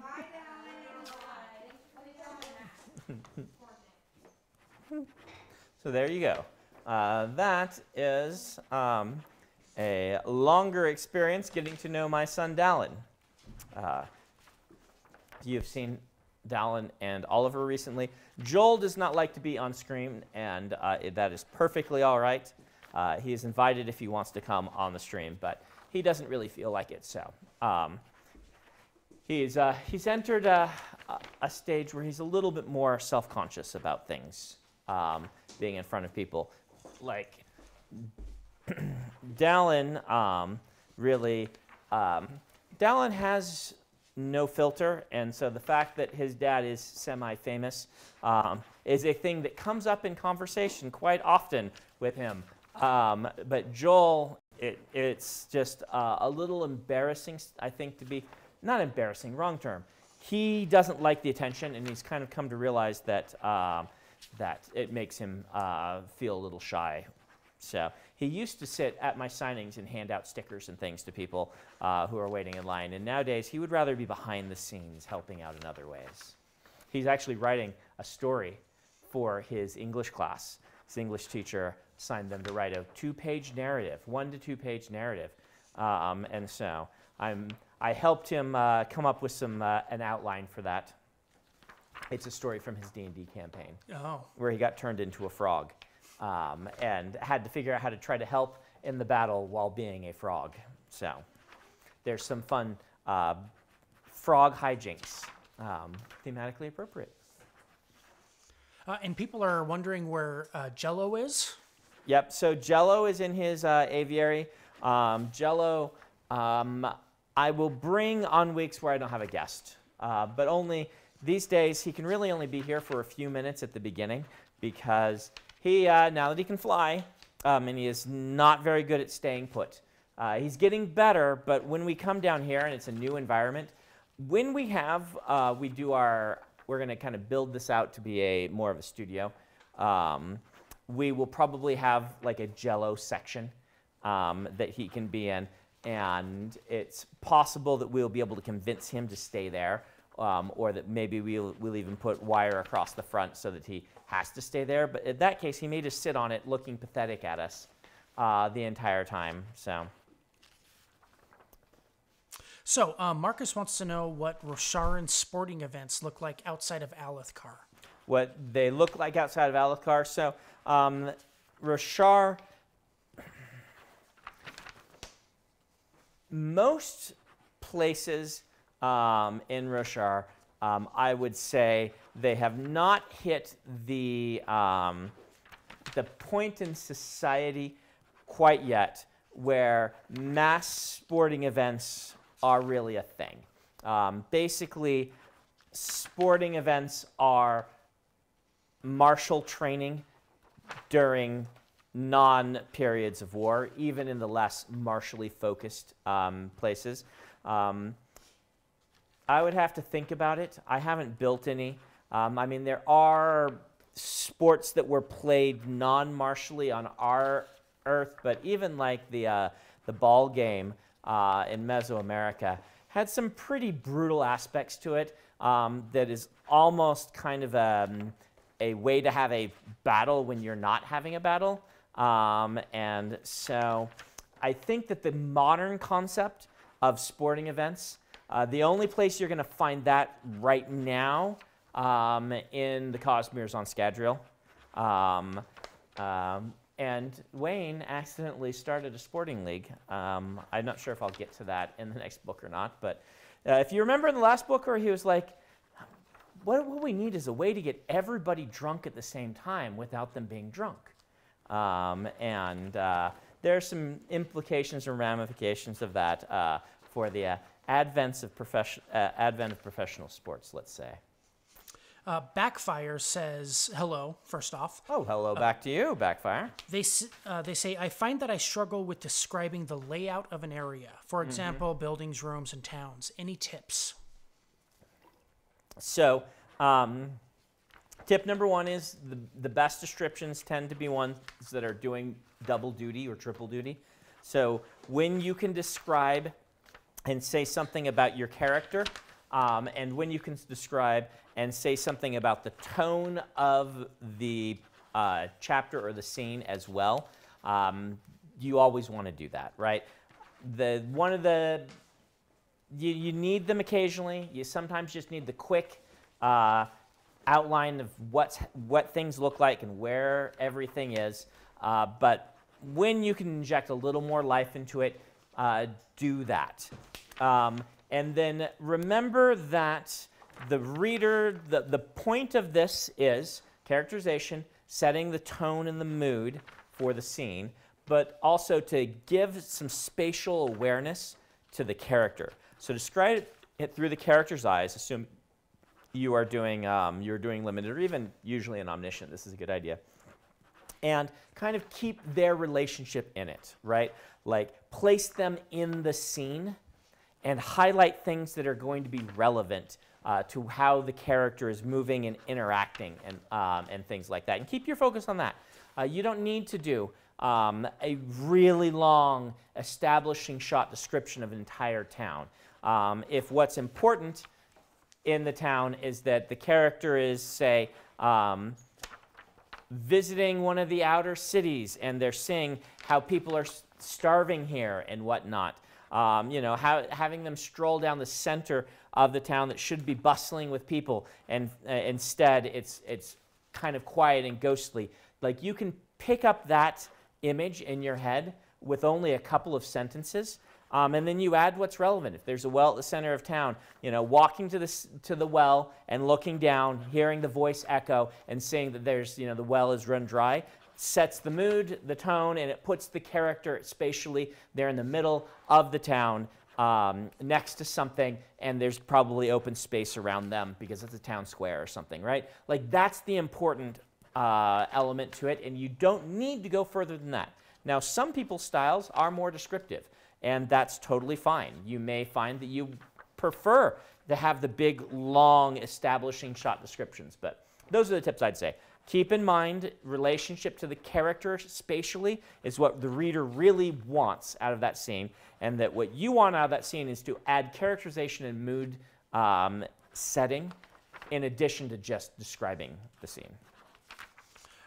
Matt Thomas from Facebook is asking for a baby boy name. A baby boy name? I'm partial to Adam for no reason. Oh, yeah? Just it's God and I that are partial to that name. Yes, well, I've never heard you use that one before. That's a nice one to have in your back pocket there. God's favorite name. Yeah. So I would say,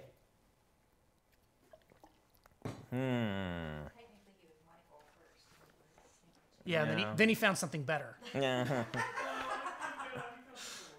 Yeah, I don't know. I mean, if you're counting on God to name your children, you might, remember that Isaiah's children's names are totally in the running, right?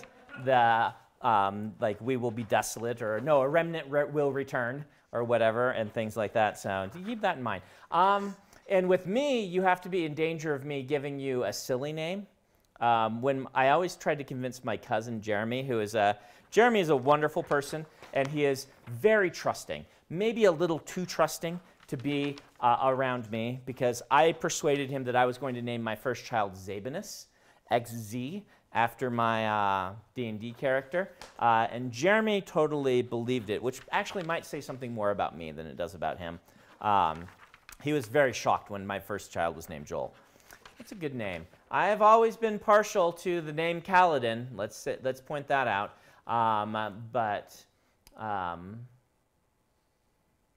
What am I feeling for a non-weird boy's name? Xavier? Xavier is what I feel like right now. It's got a nice sci-fi fantasy implication.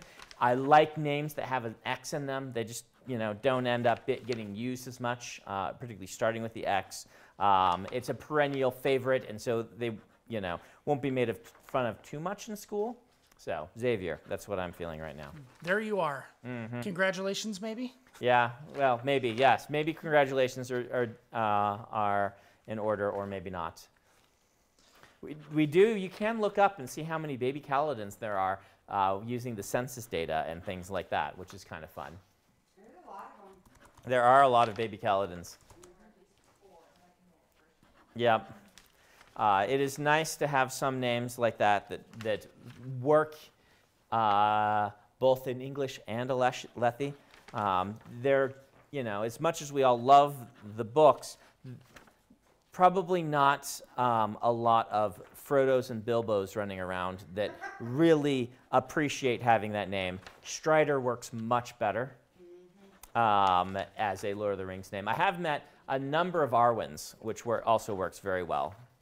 Quill's middle name is Strider. Yeah, Strider. Yeah, Adam has given a name, Strider, to a child of his. Yeah, he has a very nerdy name. I like to break it down because Quill is a pen, and I'm a fake writer. And Peter Quill. And Peter Quill. Yes. And then I love the nickname Q, which is reference to James Bond and Star Trek. And then Strider obviously is super nerdy. I call him Barbecue. He is the baby Q. Dallin is now in the chat. Oh dear. Oh no. Oh, Dallin. Don't derail my chat too much, Dallin. Mateo says, going off of something we were talking about earlier, what is one way to justify having multiple prologues in one book? You don't need to justify it. If you want it, do it, right? Understand that even a single prologue makes your learning curve go steeper, and having multiple prologues then just steepens the learning curve even further.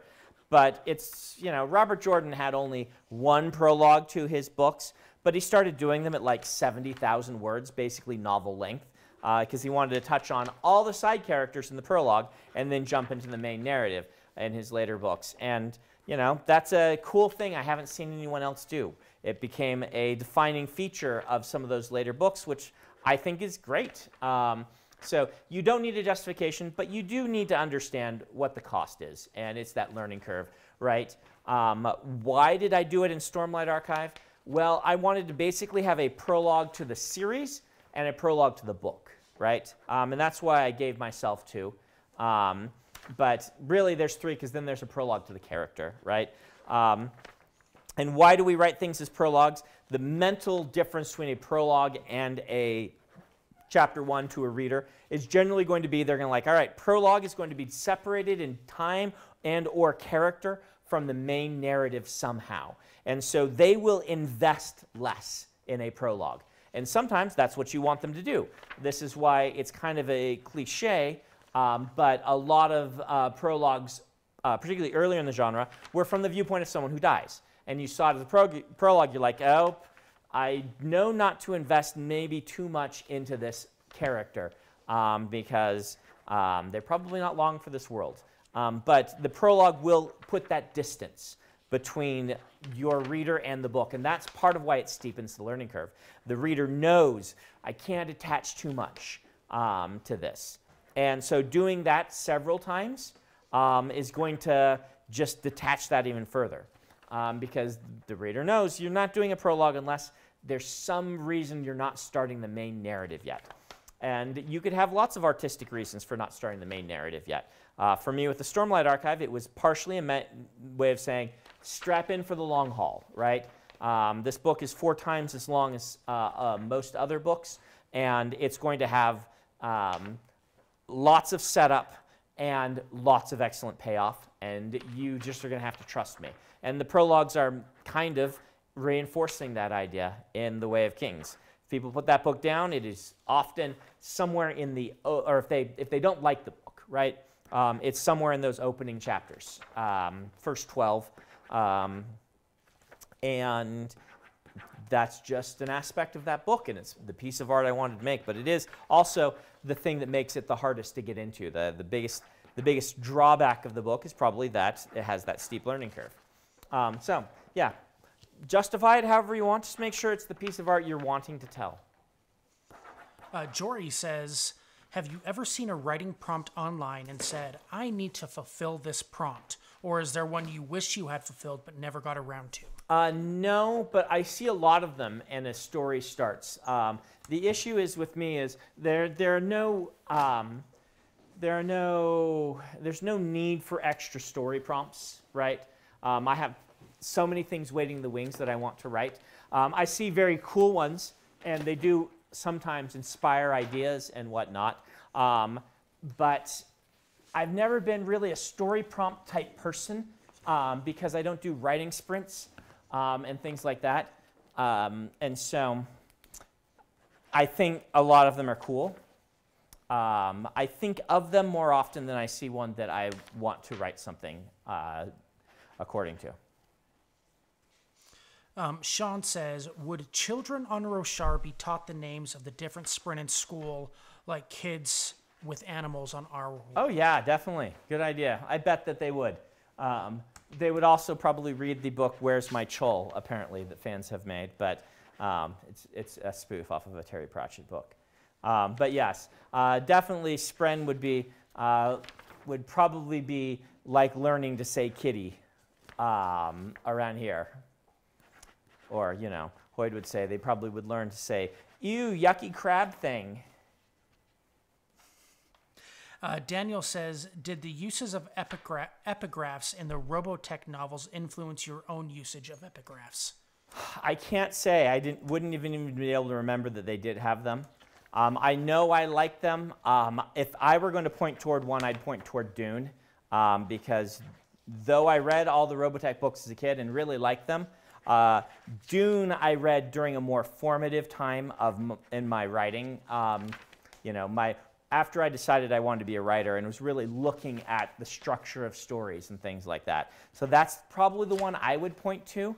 And the epigraphs in Dune are very, you know, they're ephemera. They're very similar, though they all tend to be from the same piece, I believe. I think they're all from the journal. that could have had an unconscious influence, right? There are a lot of great books that use epigraphs, but I would not have been able to tell you if they had. Like, I can't even remember the author's name of those. It's like Jack or something like that. And so I read them when I was probably Dallin's age. Well, no, a little bit later, because I had started reading by that point. So I was 14 or 15. My brother, I think, still has them all. Kathy might be in the chat and say if he does, but Unfortunately, she is. oh yeah, they all were his. He kept them on his bookshelf in a nice, neat row. But we did enjoy playing the Robotech RPG as well. We played quite a bit of that. It was the Palladium system. And Palladium had a lot of really fun games that they tried to make work together with a book called Rifts, and they never all worked together as well as we wanted them to, but it was a lot of fun.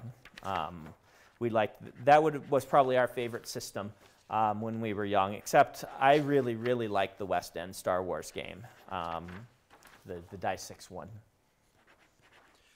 Nick says, religion is an important theme in your books, but can be tricky to define. Do you have a definition of religion that you use? Does it differ depending on the book? It differs depending on the person, right? One of the things that taught me this is whether you call Confucianism a religion or not. There are a lot of belief systems that different practitioners would look at differently. Is this a religion? Is it not? I think a religion needs to be defined by its members as a religion. I let the people who are experiencing the thing define the thing. And in that regard, I think that most people I know who are Confucian influenced would not call it a religion, but a system of government and organization and a system of thought. But I know other people who might say, yeah, Confucianism is a religion. It's just not one with a being you worship and things like that. So I would leave it to the characters to define. And Kathy checked with Jordan, and he still has them. Awesome. Jordo still has them. So. Flightbug says, when writing in scenes, if the setting changes slightly, is that a different scene, or does that imply the scene can be reduced? So this is probably too strong a screenplay line of thinking. As an author, I rarely think so specifically, right, about did the scene just change or whatnot. It really just depends, right? As the conversation moved on to something else, as a new event happening. And I don't even really think in scenes so much as movements, right? Like in a piece of music, where during this one, I'm kind of focusing on this, and I'm moving into another movement where the tone is going to shift. And if it's a stark shift, often that's an end of a chapter and start of a new one, right? But sometimes if it's a slow shift, and we're going to move from the adagio into the largo or whatever. Boy, my music theory stuff has been a long time away. It's a long time away in college, but you're just going to move between different sections of music. You're going to be fast, and then you're going to be slow for a while, and those are different movements. But right where one starts or stops in a book, harder to define, I would say, than saying, that's a scene, that's a scene. Obviously, if you make a line break and you do an official scene break, you can define that as scene. But most scenes that are encapsulated by a chapter or a section line break set off has several little movements in it where we often, for instance, start in a kind of an establishing shot and then kind of sweep into the character's viewpoint and then move into a conversation or an argument, and that argument rotates around an idea and then either parts or changes into a different kind of discussion or argument as there's a meeting of minds or whatnot, and that's a change also. And then you kind of, even in a conversation, oftentimes you're moving in and out of bursts of conversation and bursts of either characters responding internally to the conversation or to more happening in the setting, and then you move back into the conversation.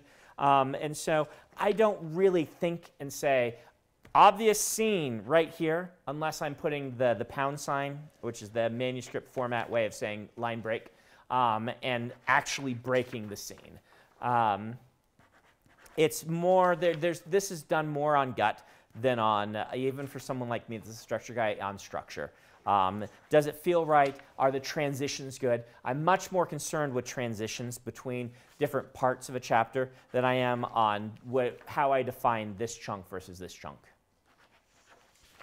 Dr. Word Person says, any advice for easing the reader into a fantasy world when it's based on the geography, history, customs of a place that is not Western Europe? Yes.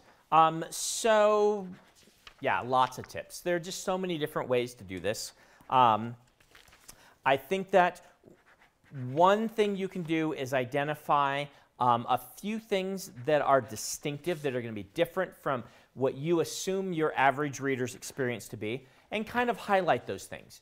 Center the scene around them, right? The Mulan cartoon, which is a fantastic screenplay, does a really good job of this, setting up both character and expectations for the character through using scenes like the tea pouring ceremony, which is something that might be unfamiliar to a lot of the Western audience of this. And you never have to have it really explained to you because the scene rotates around it. And doing some things like this that are going to establish, are there rigid roles for different people in this society? Do they have a different type of mythology or religious feel? Again, Mulan's a great example of that. Going in and praying to the ancestors, which would be a very unusual experience for a lot of people who are members of a traditional Western religion, right? And these things are done very elegantly in that screenplay, and just doing things like that. I mean, the easy way is to have a Watson character, right? Someone who comes from a different society. It doesn't have to be necessarily even like our own, but that can be a window into understanding these things. But it's actually a lot easier without that than you might think. Use that only if it makes sense for your narrative. Otherwise, show what's important to the people of your setting, and the reader will get it. They will pick up on it. The things you have to be careful are if expectations are wildly different, right? I often share the story of reading a book where it was a nonfiction book, where someone was hypothesizing that horses were not strong enough to carry people on their backs until they'd been bred a certain amount, and the prevalence of chariots that's one of the reasons to explain why so often chariots came before or whatnot. It's been a long time since I read that piece, but it really just kind of sparked an idea in my head of a world with horses that were smaller, right? They're a horse, but basically they had only ponies, and even if they were larger horses, they did not have the back strength to carry someone. And that book, it was really hard, that's Dragonsteel, to get across to readers that people couldn't ride on the backs of horses, because the characters would never think of doing that, because they know that it would hurt the horse. And even if I mentioned that, readers still reading occasionally be like, why aren't they just climbing on the backs of the horses? Why does it matter so much that a wheel is broken or whatnot? Just get on the horse and ride it. And I use that more as a metaphor rather than saying, this one thing, which I don't even know if that anthropologist that was talking about this was accurate or not in our world. But the idea that if people have certain expectations, you may have to work extra hard to disabuse them of those expectations. And what I didn't know as a younger writer that I now know is that centering a scene or a conflict or a setting piece around this idea really will help cement it in the reader's mind. And then they'll be like, oh, okay, this, I remember this scene stuck with me because it wasn't just set dressing, it was the characters having an important moment interacting with their culture because of this thing. And so suddenly you could use the broken wheel as a way to remind and reinforce in the reader's mind rather than making it an effect later on that they have to remember things that I've explained that I didn't explain very well in order to understand what's going on. If that makes any sense. I kind of talked around in circles a little bit on that one, but it is, one of the grand skills. In fact, in my class I call it the grand skill of being a sci-fi fantasy writer, is the ability to evoke culture, character, and all of these things through your descriptions and through the simple line-by-line writing of your story without it being boring. This is something you should be practicing regardless of what type of real-world inspiration you're drawing upon, because in a sci-fi fantasy book, you're going to make it, there's going to be differences. It's probably going to be on a fantastical world in some way, and so you're going to have to be able to do this. Even if you're writing a vampire story set in our world, right, your vampire is going to behave different. They might sparkle, they might not. You're going to have to establish in the reader's mind how things work for your characters, and this is just a great thing to practice. Trave says, what is your absolute favorite monster or alien that you've created over the years? Oh, monster or alien that I've created over the years? Picking my favorites out of my own work is really hard for me. But I do like things like the Chasm Fiends and whatnot. I like having a mythological bestiary that really fits the setting that I'm doing, that I'm writing in. And I like how a lot of them work with the spren and the ecology and all of this stuff. And so, Chasm Fiends, but in general, kind of that whole line of beasties in the Stormlight Archive. N1E1 says, which do you like more, philosophy or science? I would say it depends on my mood. And, the glib answer is they're the same thing. I see no difference between these two things, right? We were doing memes earlier, so.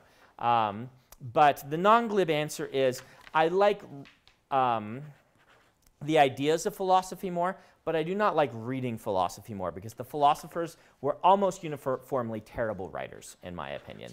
And I argued with my philosophy professors about this a lot, that I'm like, being obtuse on purpose does not make you sound smarter. It just makes your ideas more difficult for people to understand.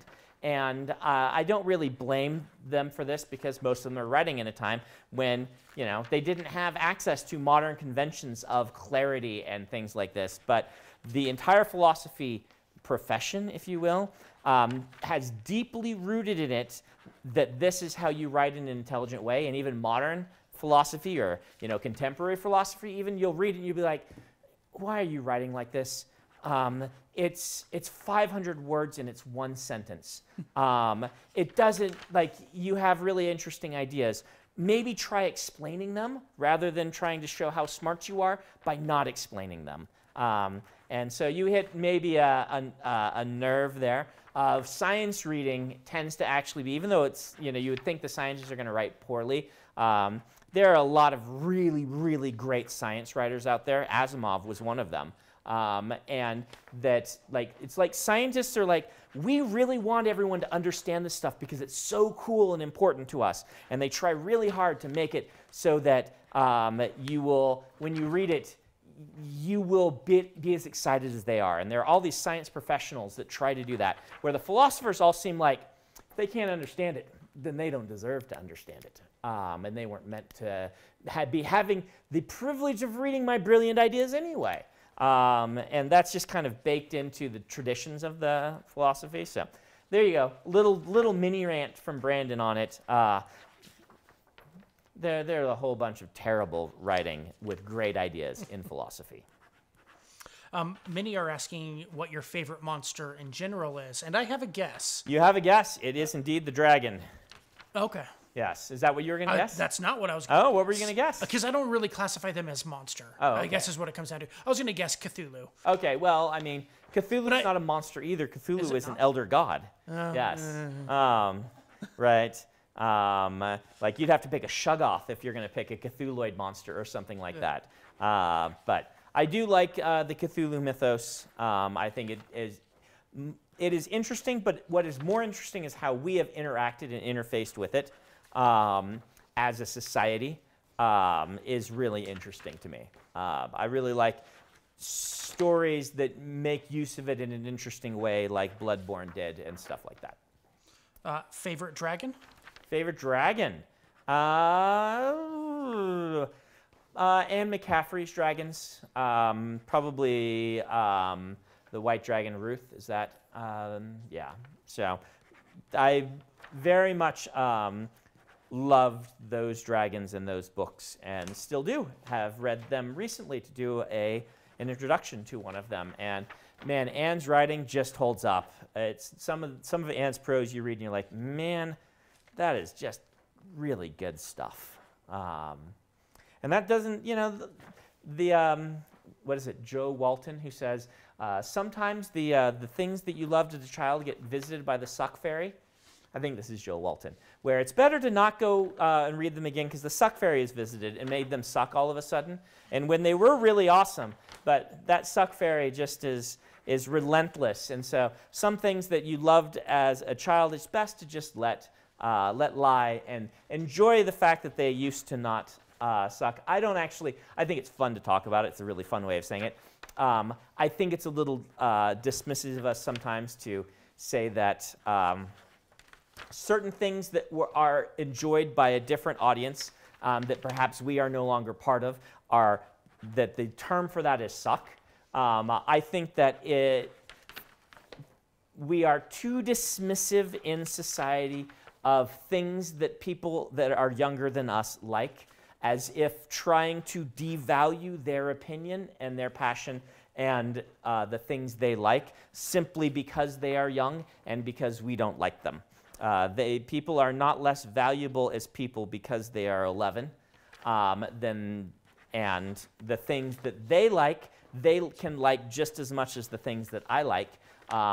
And yeah, I think we are too dismissive of the fact that human beings like something and their liking of it gives it value. How about that? I think that's great. To say, I've been visited by that fairy, though. Yes, it does happen.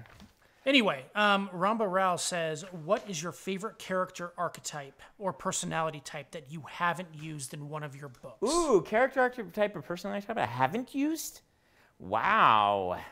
Boy. I haven't done a real cool traditional revenge narrative with in the kind of Count of Monte Cristo way, right? Where basically this is the mistaken identity story that is, if you guys have read the Miles Vorkosigan books, except done more intentionally, where instead of like in those, like the Vorkosigan early books and whatnot, it's a person who gets in over their head and has to lie about who they are and what their experience is in order to try to stay ahead of the lies that they've already told so that people won't discover that they aren't indeed the person that they say. A Bug's Life is a great example of this, right? And that one is usually played for comedy, though in Vorkosigan books, it's not done very well by Lois Bujold. There's a different archetype of this, which is kind of the Knight's Tale is this thing, and so is Count of Monte Cristo, where it's a person, Cristo, let's make sure I say that right, and that where an intentional deception of those around you in order to achieve a near impossible goal. I would say that my favorite story of that archetype is Gattaca, which I just love. I think it's a fantastic movie. And I've never done that specific style of story. And I fully intend to someday. I mean, Gattaca being one of my favorite movies would be a clue. I tend to take the things that I love, but I haven't found the exact right place for it yet, let's say. I don't know if that's a character archetype so much as a different types of character can be put into this archetype of a story. But anyway, If you guys haven't read the Vorkosigan books, particularly with the Brothers in Arms, I think Brothers in Arms is the first one with Miles. There's one about his parents before. They're quite good. And if you haven't watched Gattaca, Yes, if you haven't it's watched Gattaca, very underappreciated. it is. Yeah, It's kind of a cult classic, but I would say that it is underappreciated. It's one of those things that I think is well appreciated in the community, but not by enough people, right? I don't think Gattaca is underrated by people who watch science fiction films, particularly harder science fiction and things like that. It is not as well appreciated by people that would appreciate it if they've seen it, right? It's not as known. It's this weird thing where you say something is underappreciated, and it means two things. Sometimes it means people have been down on it too much. Speed Racer is my example of that, right? I think Speed Racer is a great movie. I think the Wachowskis just did if you accept it for what it is, which I did on first viewing, it is just wonderful. But it has like a 20% Rotten Tomatoes. That is one style of underappreciated. I think the other style is something like Gattaca, that is generally well regarded and lauded by the community and those who have seen it, but could deserve a larger audience because it is a just fantastic movie. and it holds up well for how old it is. Yeah, it really does. Anyway, Finrear Lives says, can you give the pros and cons of delivering exposition through character dialogue versus internal thought? Yeah. And what situation calls for which? So, couple things on this. So, dialogue is generally going to be longer, right? This is the kind of pyramid of abstraction I talk about in my class. You can almost always use more words to do something better in a story. Dialogue is generally going to be better. Why is this? It's a lot easier to, number one, have multiple personalities involved in the exposition. By showing what confuses one character and doesn't confuse another, or what one person thinks is an atrocity and another person thinks is just the normal way of life, these sorts of things, particularly when you involve like 3 characters, can just get a ton of characterization on the page in a way that is easy to read and fun, but takes more time. Takes up a lot more page length to do it. And if you do it poorly, it's way more noticeable, I would say. People are used to kind of the boring info dump in narrative, and they will read it, accept what it is. It's like, you know, doing it in dialogue, you can end up with a 1 out of 10 or a 10 out of 10, and a narrative dump is usually like a 3, right? So you can't get below. Now you can move that 3 up in narrative. We'll talk about narrative in a bit. But in dialogue, you can get that 10 out of 10 where you just have a fantastic sequence of dialogue that is doing exposition, that is also setting tone. It's explaining about characters, and it can be funny or it can be infuriating, and it can cause all these different emotions. And really great dialogue writers, this is like where they shine. But it's going to be longer. And there are times where you just don't want to take that much time. And then where it goes wrong is when you're doing kind of the maid and butler dialogue, right, where characters are explaining things that they already know to each other, that both of them know, and that can turn into a 1 really quick, where the reader's just like, oh, this is so unskilled and so on the nose and whatnot that they're just like out. Now, narrative can be long still, but generally you can do it shorter in narrative. You can do just the bare bones outline where you're like, you know what, I just need to give people this information in 3 lines.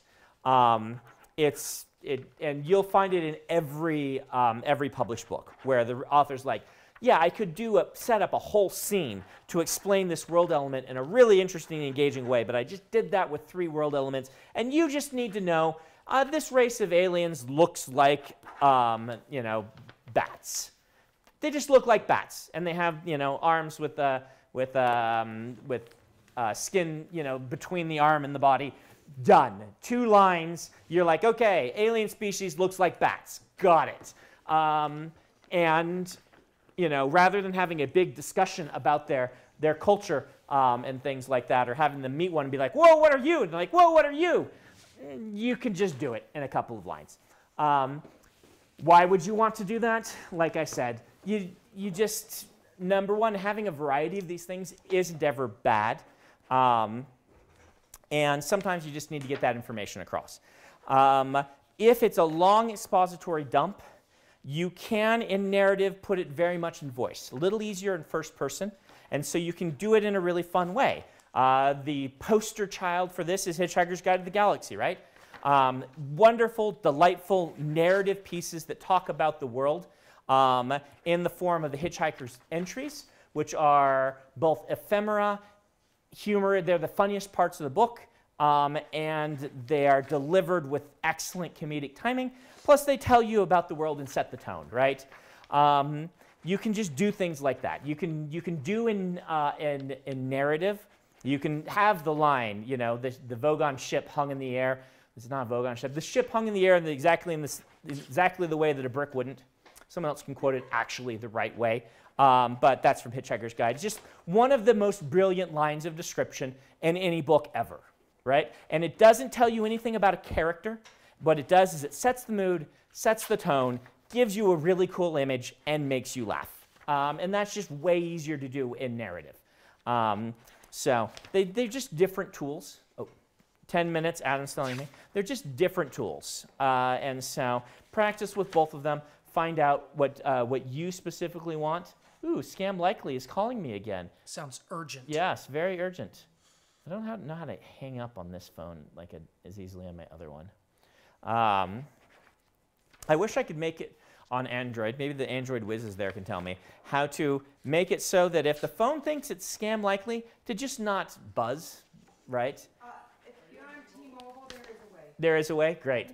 I'll have Kara just do it to my phone. I just thought the other day, there's probably a way that I can just, because they're all different numbers. You could take a specific number and make it not buzz, but yeah. I don't answer my phone. I talked about this on stream, I believe. If you happen to find my phone number, I will not answer. I just don't answer my phone unless it's a scheduled call or if it's from my wife. So I suspect I am not unusual in that regard. These days, that's just how everybody is now. We text each other, right? And I think a year ago I read something Yeah. about 2020 that they expected 50% of all calls to be scam calls. So it's not unlikely that most people don't answer their phone anymore. because I don't get called very much. And I did this even before I had Scam Likely as an excuse. But I would say mine, it's 90% scams. I don't know because I've never answered them because I don't answer my phone. So I wish I could turn like voicemail off that had a message but didn't let people leave a recording where it just said, I'm not going to listen to this recording. Call my assistant. Here's his phone number. Bug him. If it's important, he will get to me. Well, I think we did create it. It says that, but then Yeah. they can leave a message anyway. So I always have the new message waiting thing on my phone. Oh, and you can't get rid of it. It's Yeah. just there. And I'm like, I'm never going to listen to these new messages. Sorry. Godzilla or King Kong? Godzilla or King Kong? And I'm not sure if they're asking yeah. favorite or what. Who would your- win or favorite? or- Right. Yeah, for the movie. So I gotta give it to Godzilla for movie series. Though I really appreciate King Kong and both versions. Peter Jackson's. From one long-winded author to another, that was a beast of a film. But I think they're great. But there's just such the cultural impact of Godzilla, how earnest those movies are, how much it brought a different cinema tradition to a lot of people in the world, and just how interesting the history of Godzilla is as a film thing. If I had to sit down to watch one of the two, I would probably watch or one of any of them. I'd watch Peter Jackson's King Kong, right? Or one of these new ones. Some of these new ones have been good. The new kind of franchise that they're doing. But if I have to say which one I'm more glad exists in the universe, it is Godzilla, and I will always have fun watching a Godzilla movie. Who will win? Godzilla.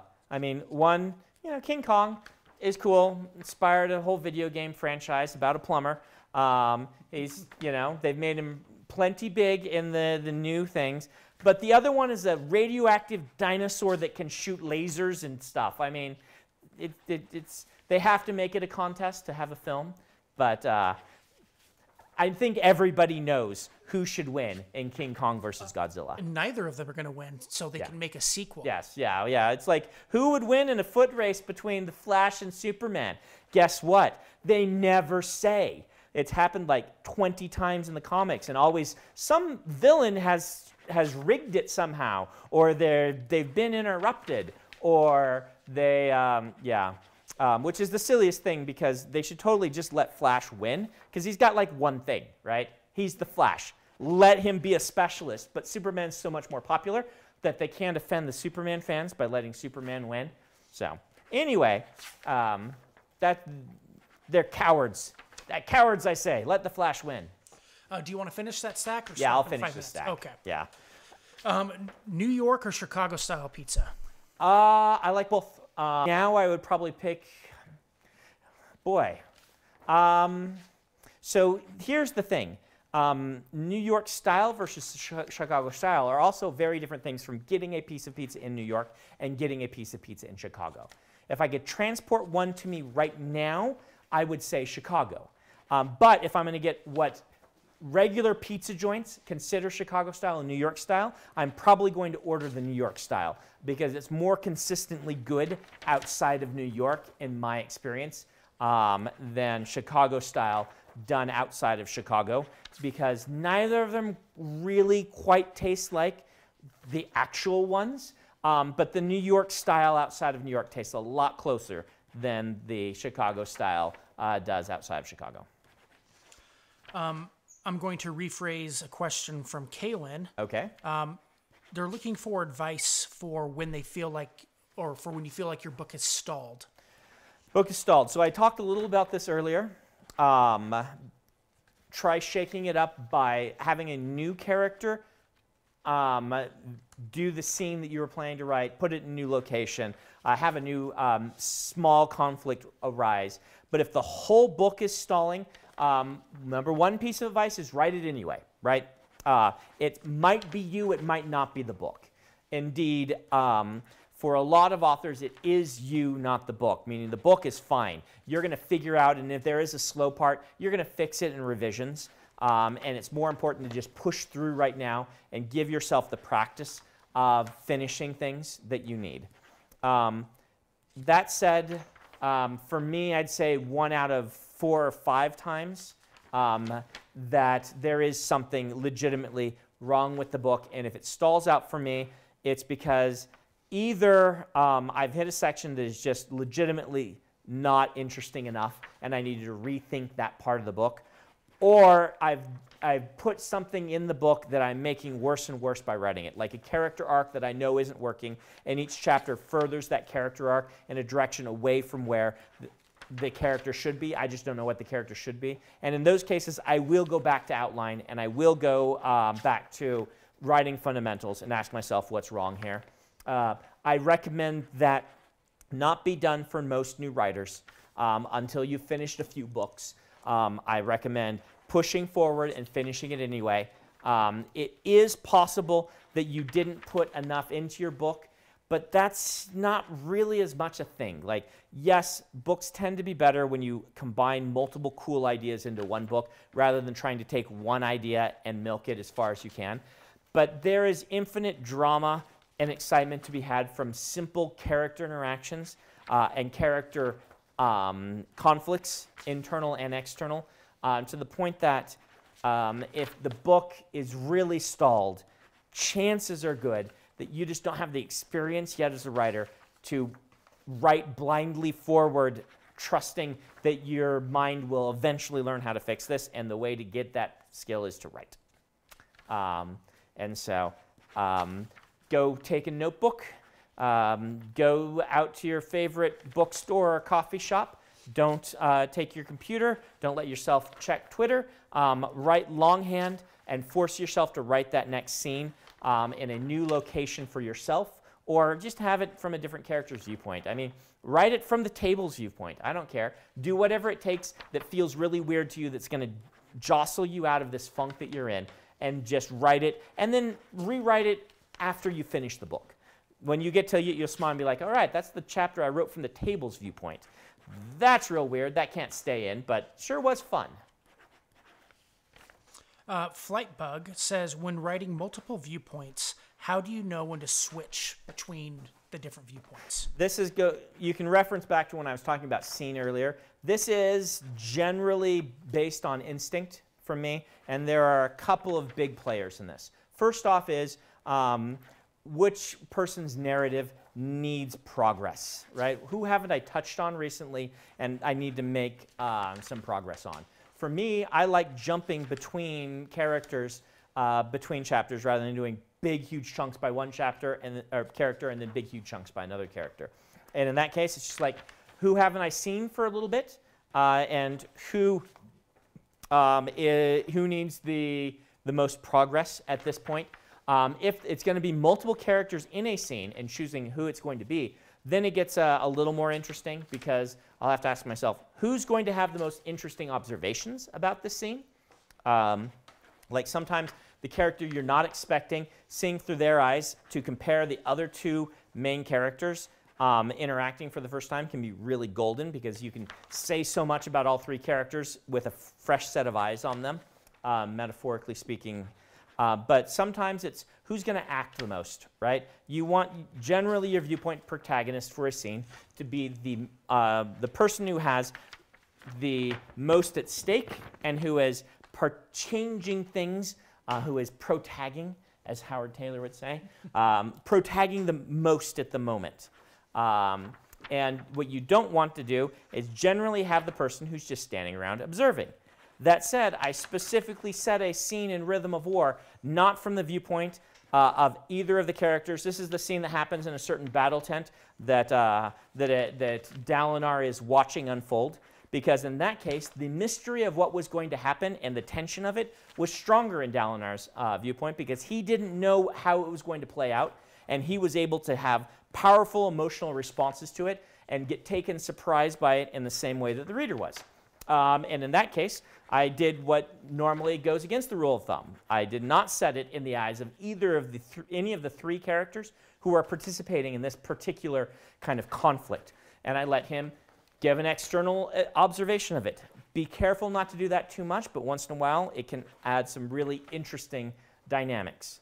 I also do some things where if I have a book that has a lot of viewpoints, generally this is the Stormlight books right now, I will structure the novels in such a way that, that I only use a limited number of viewpoint characters in a given chunk of the book.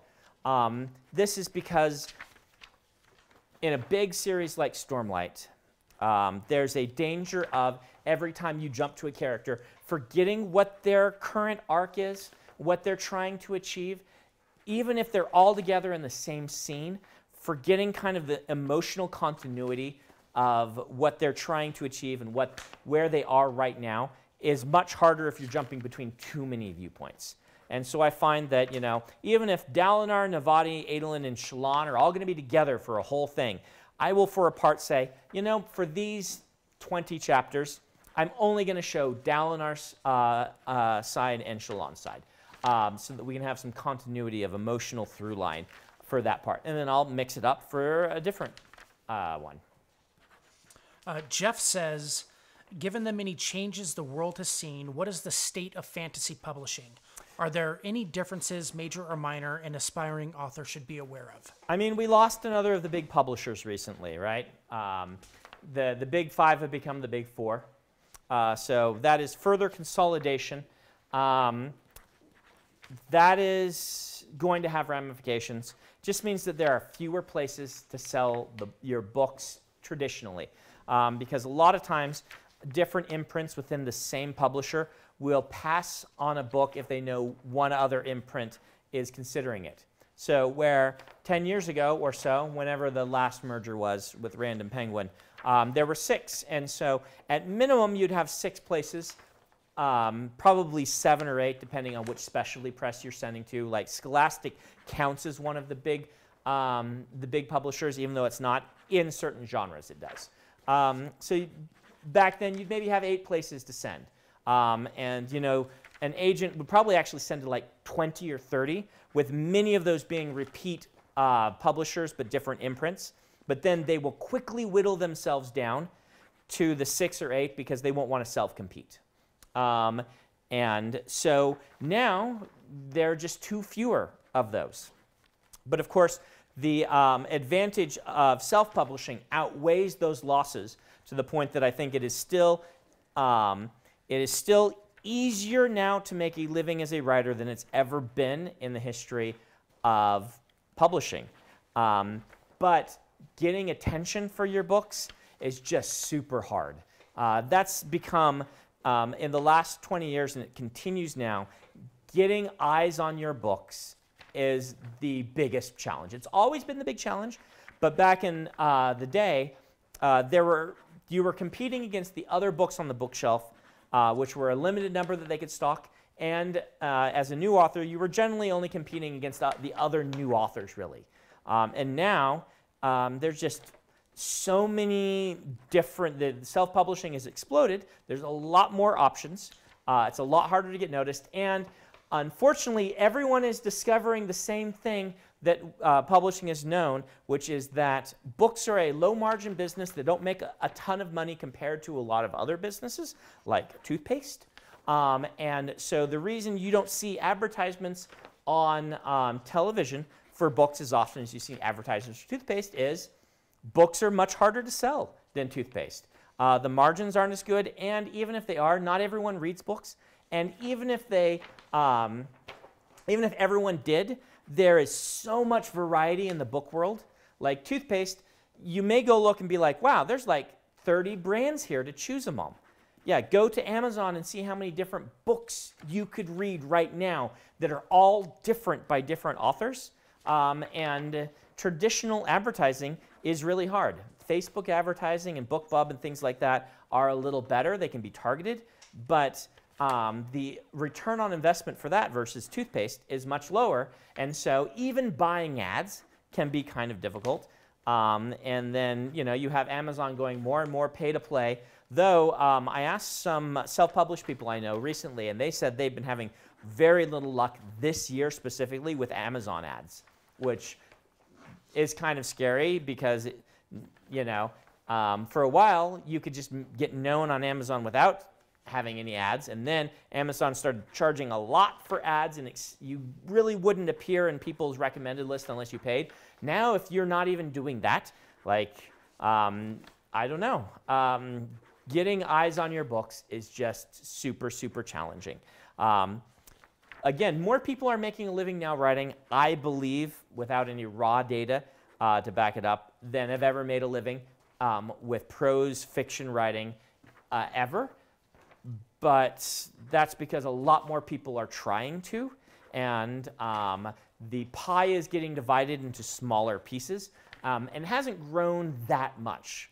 And so mostly the upper bestsellers are being split among self-published, more targeted things than the middle bestsellers, I'd say. And the mid-lists are completely gobbled up by self-publishing, which is can be much more narrow and targeted at a specific audience. But, I mean, you should know that it's still totally possible. Like, publishing is not collapsing. Publishing is not going anywhere, at least books aren't. Even if the publishing industry did collapse, books aren't going anywhere. One thing I suppose that's more recent is we did not see the surge in book reading last year that we would normally have assumed from similar circumstances in the past, meaning people are trapped in their houses. Books are usually recession-proof, because what happens is the things that get hit really hard by a recession are things like vacations or buying a nicer car or things like this. It's like those more expensive things. And so people tend to continue to read books and enjoy books because instead of taking a vacation, well, they can't afford that, but they can still afford, a $5 book. But this last COVID thing, which wasn't a recession, just a really strange occurrence in everyone's life, people didn't, in fact, reading books went down in sales, which is counterintuitive to what we would have assumed. but everyone was wanting to binge Tiger King and not really have to think quite as much because it was so stressful. And it turns out that, that the media of choice for that time was a different type of media, even though people suddenly had a lot more time. They did not necessarily want to spend it on books. Recovered somewhere around June or July last year, and has been just a normal year since. With normal trends, ebooks have stabilized at their current percentage. Print books are losing a little ground to audiobooks, but not double-digit percentages. And everything feels kind of stable right now, except with a little bit of growth in audiobooks. So that's where we stand as far as I know. There may be people who are paying more attention and have more detailed explanations than that. So I am done for the night. Thank you for watching. If any of you did not get the explanation for my Loud t-shirt or my Loud button-up shirt, you can find the explanation at the beginning. It is quite bright and vibrant, a little more so than normally worn. It's a wonderful gift from my son. I have been Brandon Sanderson. I'll be back in 1 week on Wednesday, where we will hopefully finish the last, well, we will finish. We'll go until they're done next week on the Way of Kings leather-bound signature pages. So thank you guys, as always, for hanging out, keeping me company. Let us know, let Adam know in the chat if you want more visits by random children talking about fan art for books they haven't read, or if this was the right amount of children talking about me. Otherwise, we'll see you in a week. Do we have a guest next week, Adam? No guest next week. All right, so we'll do fan mail next week. So if you want us to, you want to see your fan mail get opened up, try to get it to us by Wednesday next week.